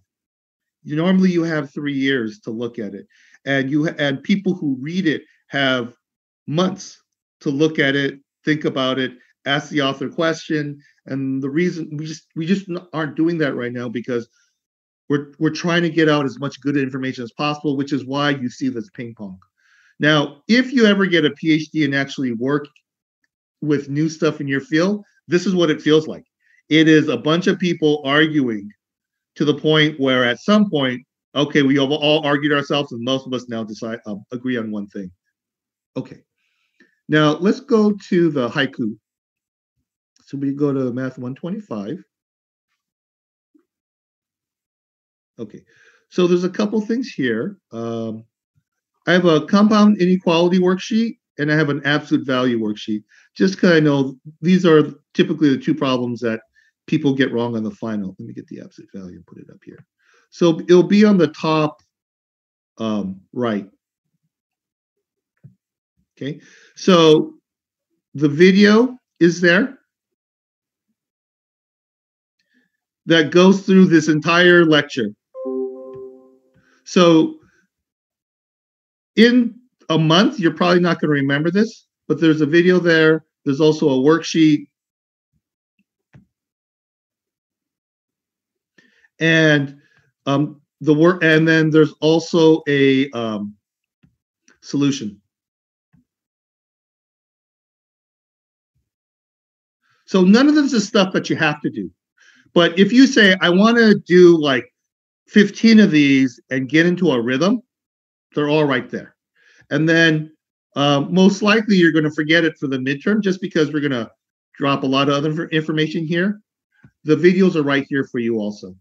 Okay, so it's meant to be a video worksheet, solutions, and then you just do it until you feel comfort with the patterns.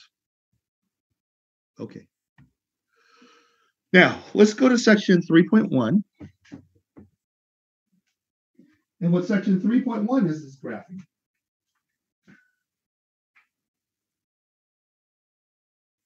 Okay. Now, my goal is that if you cannot graph, then I'm going to try really hard to flunk you.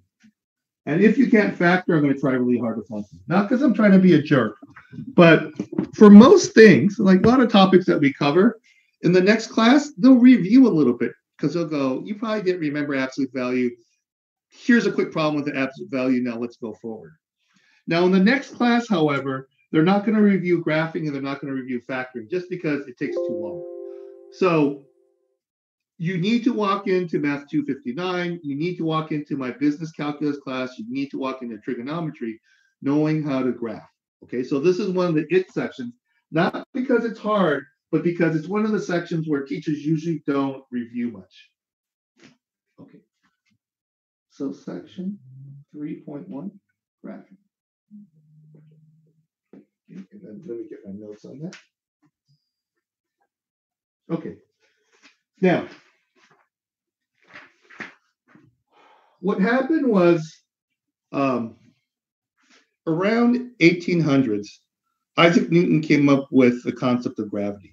Now, he didn't know what it was. In fact, we still don't know what gravity is. We don't know how, we just know that it exists. We don't know how to measure it. We don't know if it's a particle or if it's a wave or if it's a subatomic thing. We don't know how the hell gravity works. Okay, but Newton came up with gravity. He was able to explain the movements of the planets, and when we shoot a missile, he could tell you where it landed and when it landed. Now, what happened was this affected Christians in the same way that evolution affects Christians. People went, if we evolved from monkeys, then how do you have a 7-day creation? So in the same way, if you said, hey, this thing drops, not because God wanted to drop, not because God took this and dropped it, it's because this gravity thing, and we can actually predict stuff dropping and how fast it'll drop and how hard it'll drop and where it'll drop. People felt like you're kicking God out of the world. Because when I looked at trees and leaves fall, I saw God. And now you're telling me, no, it's a clock. Things move because there are laws that make it move in exactly the same way. It's not God picking it.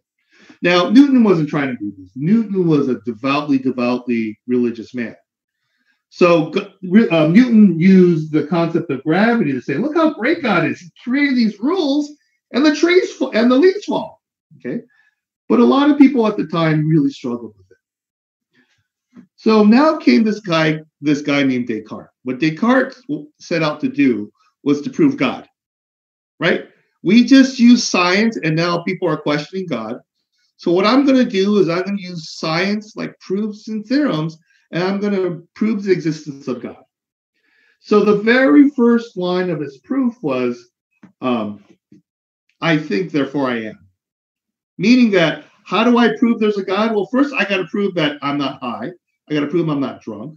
I got to prove I'm not hallucinating. I got to prove that I'm not in a dream, that this is reality.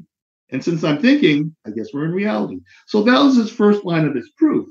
Now think about it, right? He's trying to use math to prove God. So somehow he's got to take something physical and change it into numbers and X's and Y's so that we can process it just like we just did over here. Now, Descartes never, like, people look at his proof of God and they go like, I don't think that really works. But in the process of proving God, he was able to take objects that we see and transform them into a mathematical object. Okay. The other thing Descartes did was he proved rainbows. He proved how rainbows exist. So Descartes was just going around just trying to say, I got to find a way to prove God. Okay. So how do I get my outside world into my inside world? So let's look at this.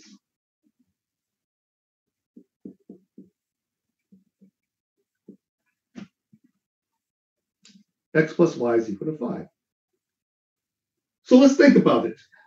What are all the numbers where I add them together and I get 5?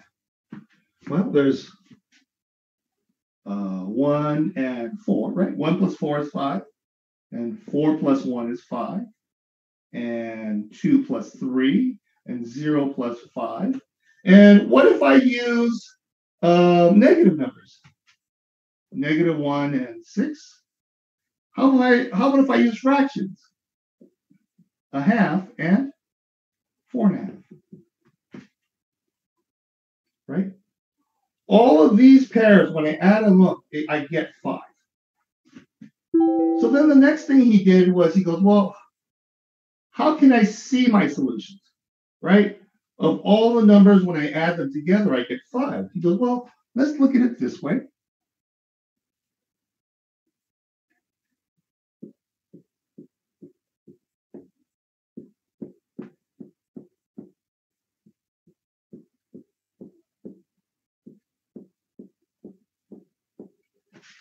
He said, let me create 2 number lines. I'm going to call the first number line X. I'm going to call the second number line Y.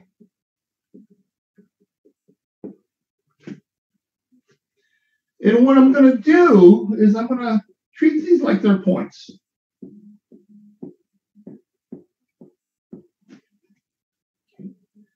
So on my first number, right, my first number, this is my X's.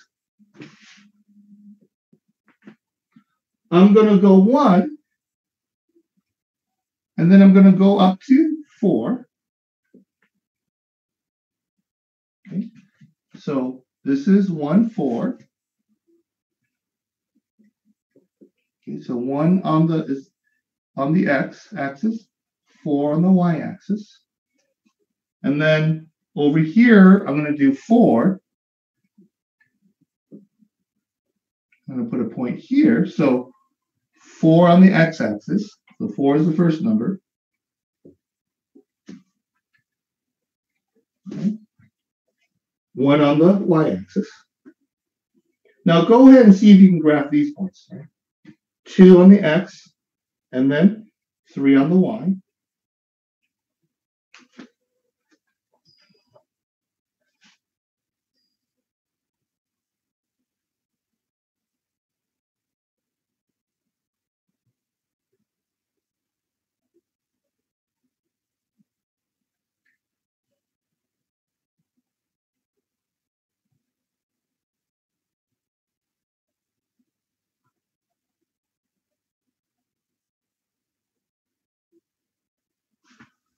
Okay. 2 and then 3.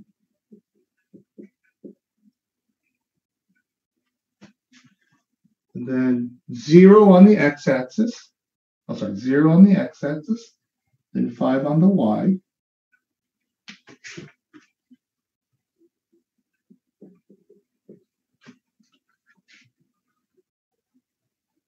And then you can do half.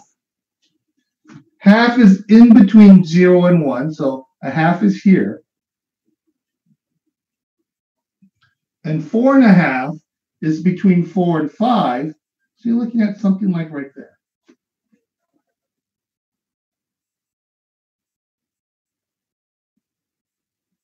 Okay. Try another one. Try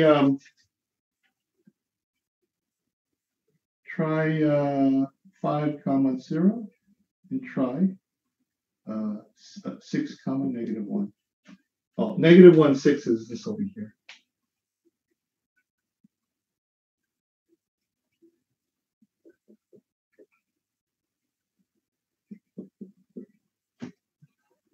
So try this one, try that one. And then just know that I have a video that goes through everything we're going to go through right now. Okay, on 3.1.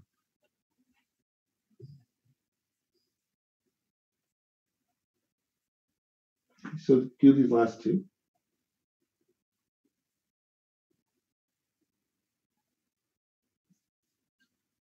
Okay.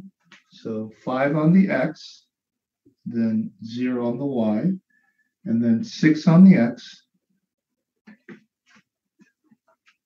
Okay. And then what do we discover? Every solution, right? Every 2 numbers that add up to 5 is on this line.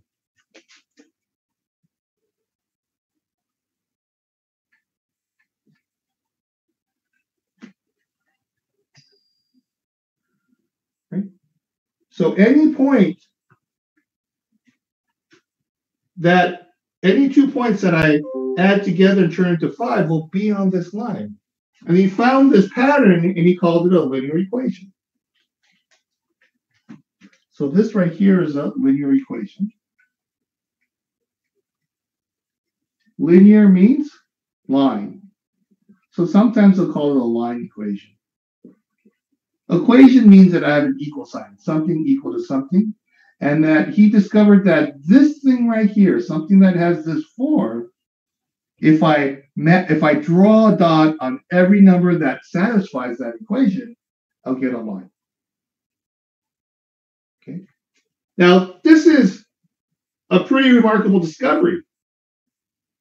Because of Descartes, we can actually look at something. We can look at a table, and then we can put it into a CAD, and then to design it or to fix it or to mess with it. Why? Because he was able to say, how can I take geometry and turn it into algebra? Okay, now let me take a picture of this.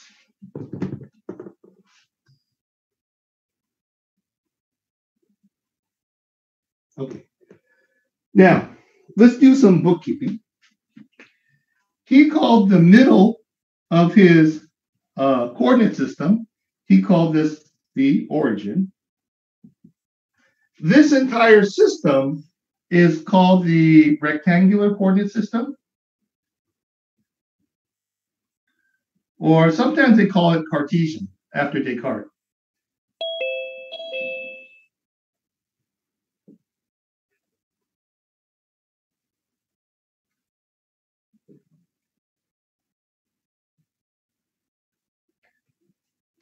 Okay. Now, some people will ask me, are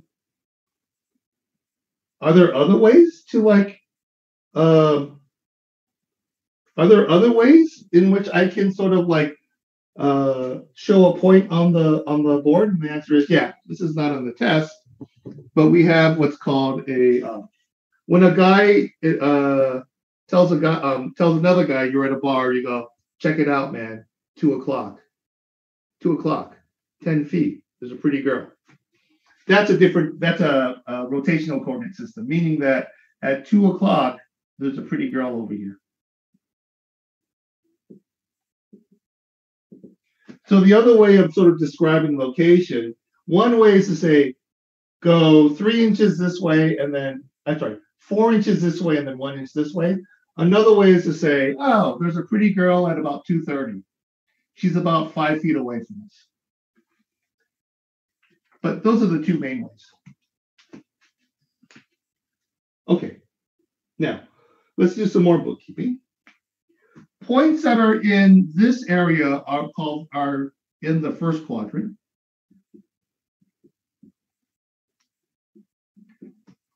Points that are in this area are called the second quadrant. Over here, this is the third quadrant. And then this is the fourth quadrant.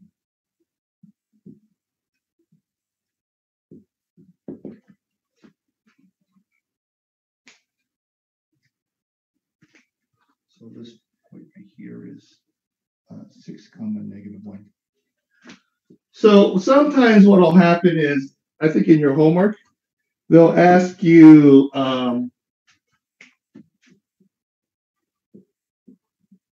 what quadrant is in. And then you'll just draw the point and you go, oh, that's in Q4. So they'll just use Q as shorthand for quadrant.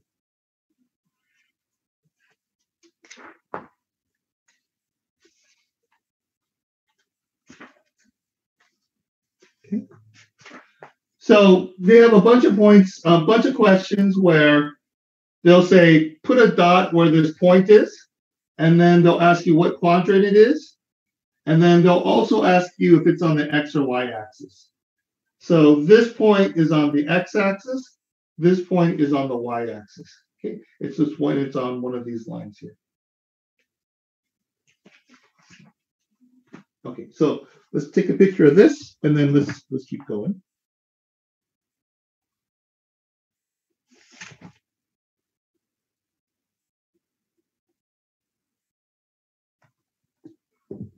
Okay, now.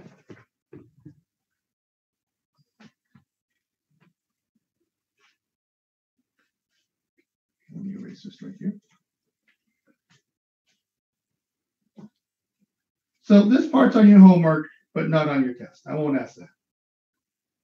Okay. I'm gonna erase this. All right. If you need me to stop, yell.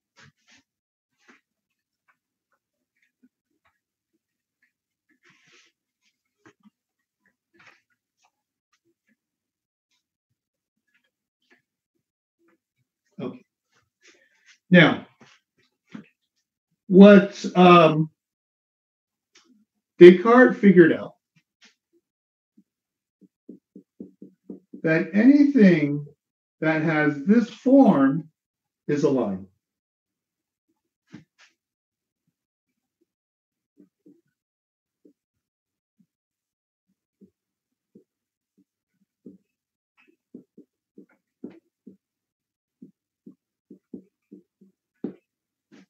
Okay.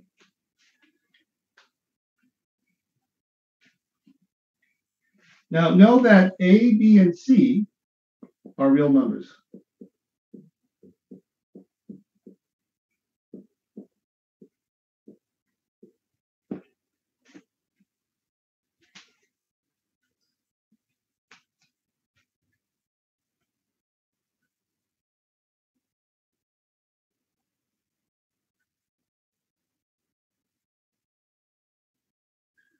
So as long as I replace A, B, and C with a random number, I know that I can, when I graph this, it'll turn into a line. Okay. So if I just pick, I don't know, my favorite negative number, just randomly.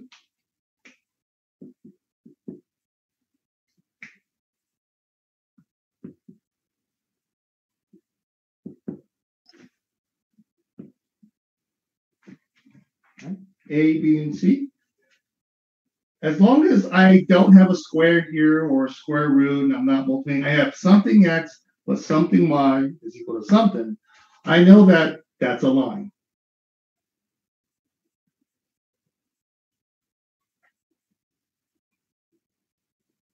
Now, they don't have to be in this order. I can also leave it like this. These are lines.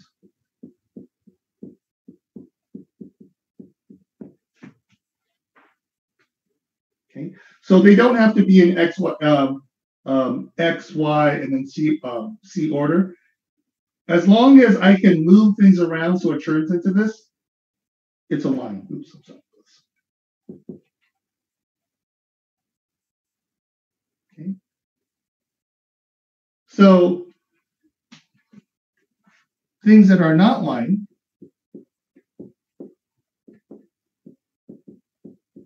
are things that look like this.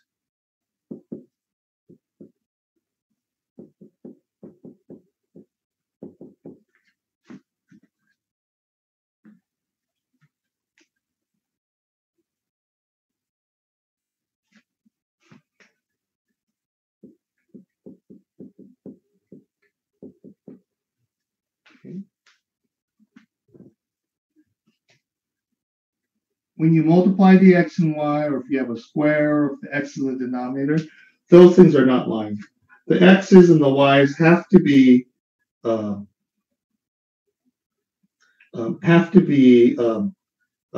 squares and in the numerator. Okay, let me give Evan a second to digest that.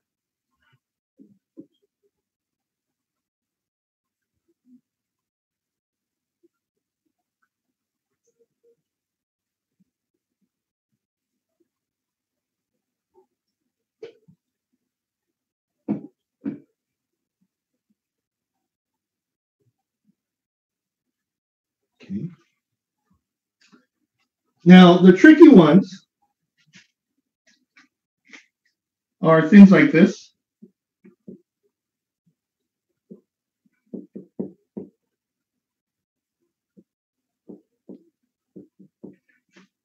These are all lines also. Now, you might go, hey, how can that be a line? Where the heck is the y? Well, we said A, B, and C can be any real number. That number could be 0. And if I simplified that, I'd get something like that.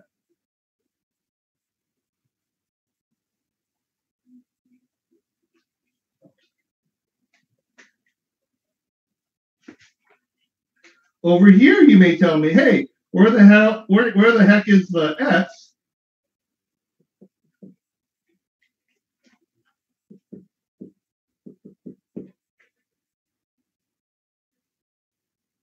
And over here, you may ask me, where's my c?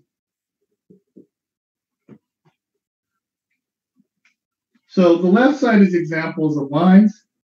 The right side are things that are not lines.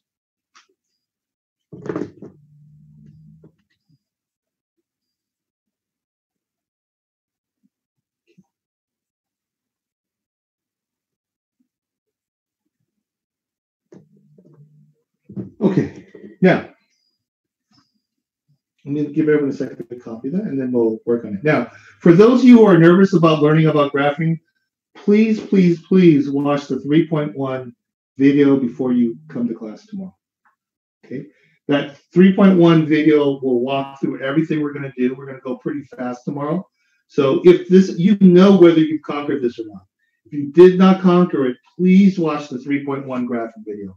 It is the very first video I made because it was the most important topic that people struggle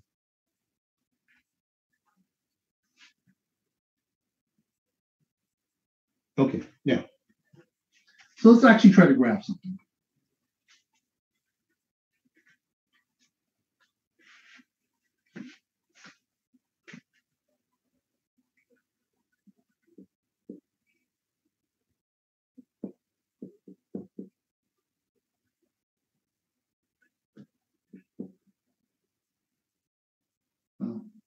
Let's do this.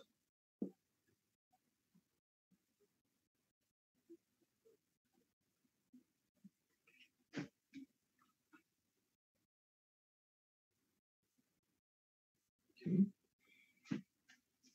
Now we're gonna go one step at a time. Now, in order to draw a line, you usually need 2 points, right? 2 points, I can draw a line.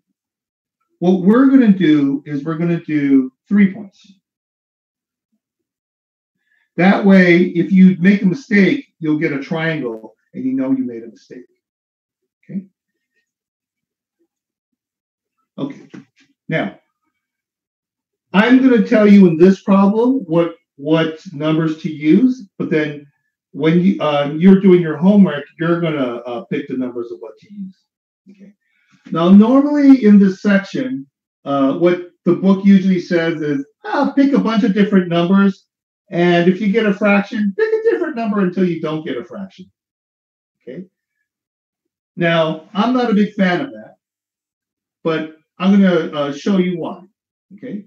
So let me just kind of randomly pick some numbers. So I'm going to pick 1 here. I'm going to pick 1 here, and then I'm going to pick 2 here. Okay. Now you don't have to know what this means. I'm going to show you what this means in a second.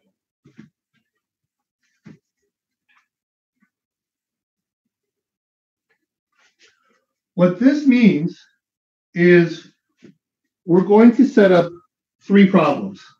So I'm going to call it red, green, and blue. Okay. What this means here is plug in x equal 1 into here. Okay. This is what the red one means.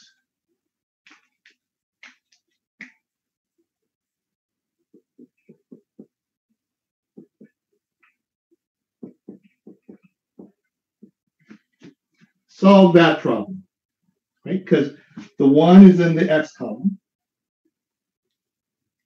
What the green is saying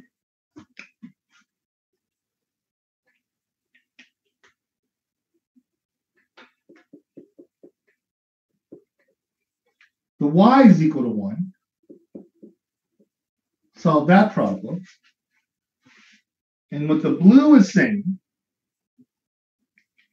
is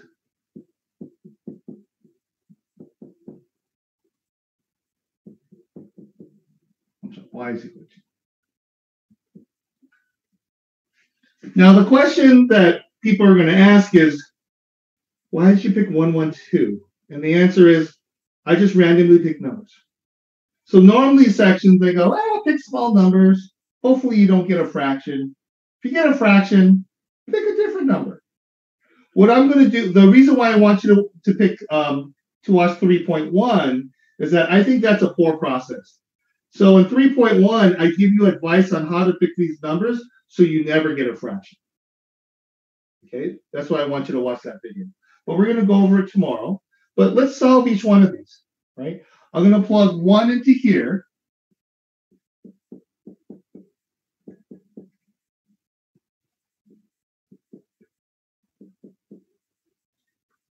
Then I subtract 2 from both sides.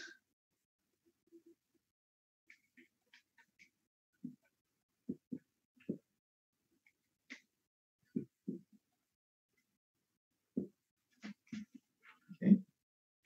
Now go ahead and do the other two. Okay. Plug in 1 into here, solve for x. Plug in 2 into here, solve for x.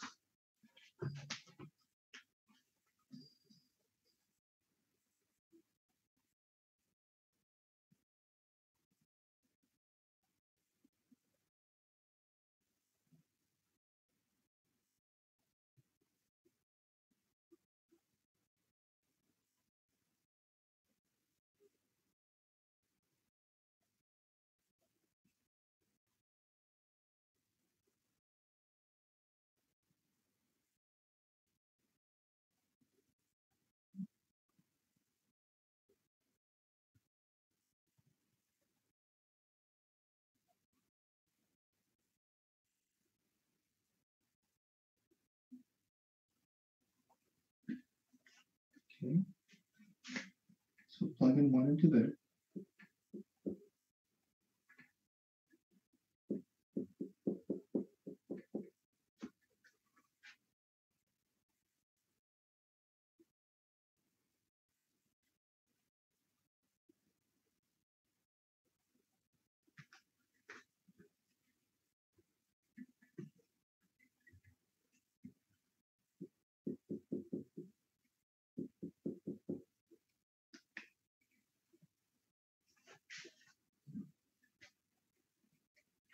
Okay.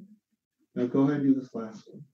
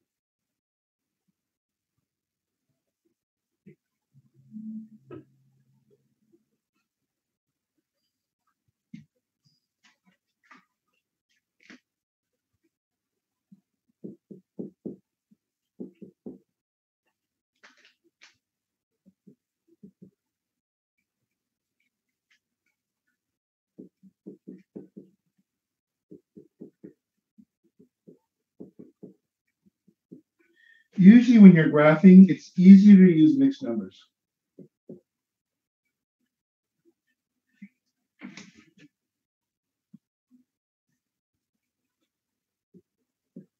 Okay. Now, each one of these are points. So what I want you to do now is I want you to graph those 3 points. Now, when you're doing the XYZ, they're only going to ask you for 2 points because you really only need 2 points. That third point is to make sure you didn't make an error. So just make sure you plug in the 2 points and then plug in one more so it's aligned. Now, I don't think XYZ even accepts fractions. So if you were to get this situation, they would say, hey, guess another number. And you're like, well, what number should I guess? 3, 0, 9, 8? I don't know. Keep guessing until you don't get a fraction. Tomorrow we'll work on good ways of guessing numbers to plug into here. Okay. So go ahead and plot those 3 points. They should be in a line.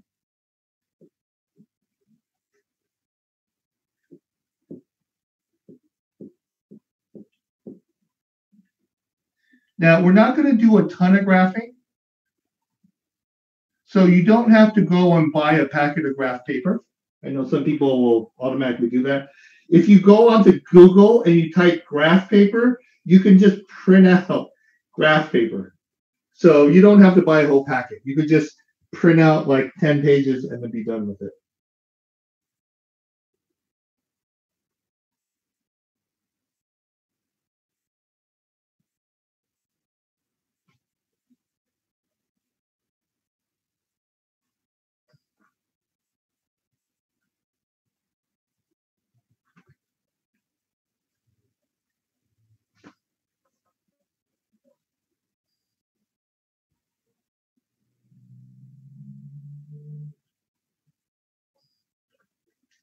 Okay. 1 and 5.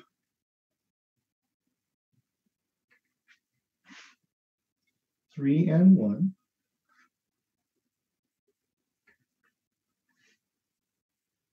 Then 2.5, so 2.5 and 2. You could kind of see like, oh yeah, this lines up.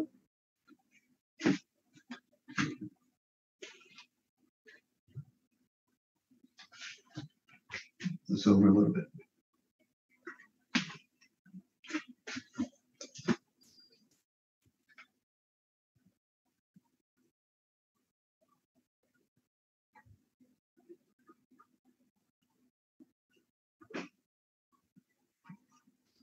Okay. Now,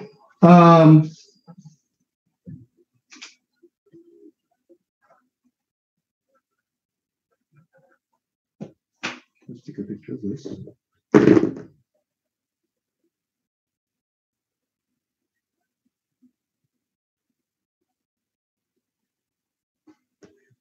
Okay, so there's a couple things that you guys need to do. So for XYZ homework, do section 2.9, 2.10. Watch 3.1 video. And if you skip both of these homework but watch the video, I would be happy. I'd be fine with that. I think this is the most important thing for tonight. Make sure you watch that video to know that what we're doing, because you can pass this class and screw up these questions. You cannot pass this class and screw up this question. Okay, so the 3.1 is crazy important because it's going to be something you're going to be doing over and over in your next classes. So now's the time you got to ask questions and drill on it. Okay. Now the other thing too is I'm going to email you 2 worksheets.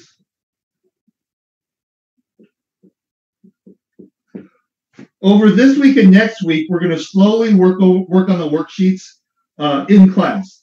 The problem with working on graphing is that when if I draw something on the board, it's really hard for you to copy it. So I'm going to email you 2 worksheets, and what will happen is we'll just walk through it together. And that way you don't have to draw what I'm drawing. You can just write on the worksheets.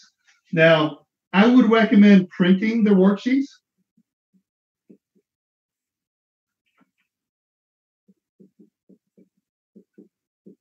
Some of you are using an iPad and writing on your notes on top of an iPad, so that's fine. But when we get to these problems, you're probably going to want to write notes on the graph. So I'm going to email it to you. You got to have some way to sort of write notes on it. So we'll start working on those worksheets from tomorrow. So see if you can print both of them, okay? Because it'll just make note taking a lot easier the next few days. Okay. Anyone have questions? So we're done. So it's 11:30. I hit it on the nose. So we are going to spend an hour and a half on 3.1. So if you're lost, watch the video, and we're going to spend an hour and a half together on it. Okay. Thanks, everyone.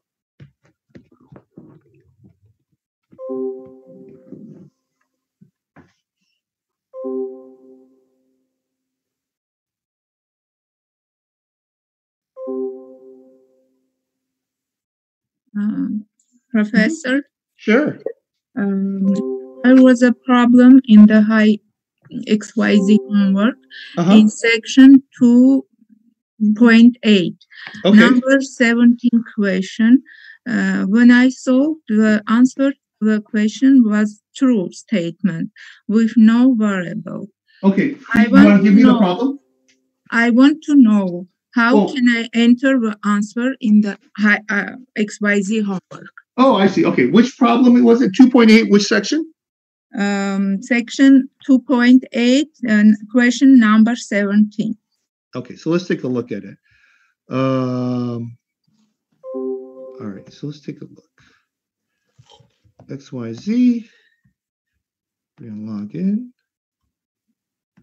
Oh, I'm sorry, that's not me, that's someone else.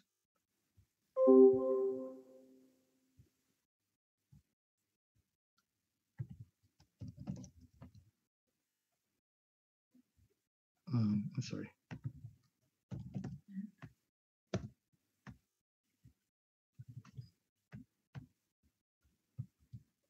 Huh, there you go. There we go. And then it is this one, 2.8. And we said 17? Yes. Okay, let's take a look.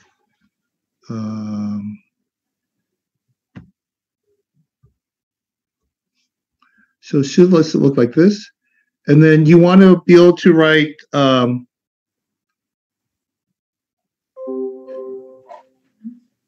answer in the XYZ I can't find because no solution. Okay. So when I click in here, when I click in the box, you'll see this little yellow arrow. Yes. So let's click on that, and then just hit does not exist. But answer is don't. It's not correct. Yeah. So that's what DNE means. Does not exist. I did it so many times, but answer is not submitted. It's not working. Oh, okay, let's see. No, so this one is supposed to be negative infinity to infinity. Can you read me your question? Go ahead, read it to me. We'll do it together on the board. 1/4x minus 1/5x. Like that? Greater than or equal to 1/20x minus 1/5.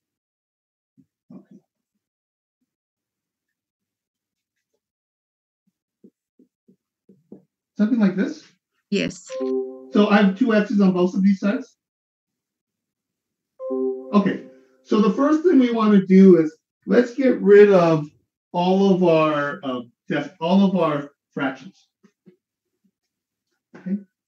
So I'm going to multiply everything by 20.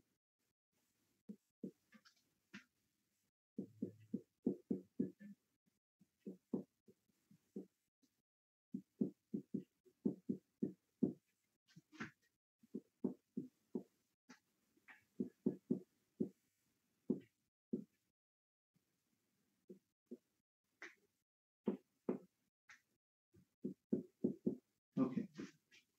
So let's simplify this. And then this will turn into 5. This will turn into 4. That'll just cross out. And then this will turn into 4. So now I have 5x minus 4x is greater than or equal to x minus 4.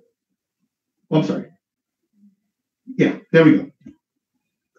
So then when I combine my terms here, and then let's subtract x.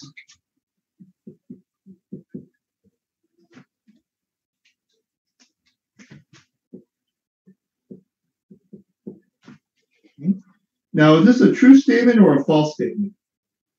It's true. True. Okay. So that means that any number will work. So your answer should be this. Thank you. Thank you. Okay, is that better? Yes. Okay, thank you. And what if it's false, Professor? If it's false, then you do the does not exist. I see. Thank you. Mm-hmm.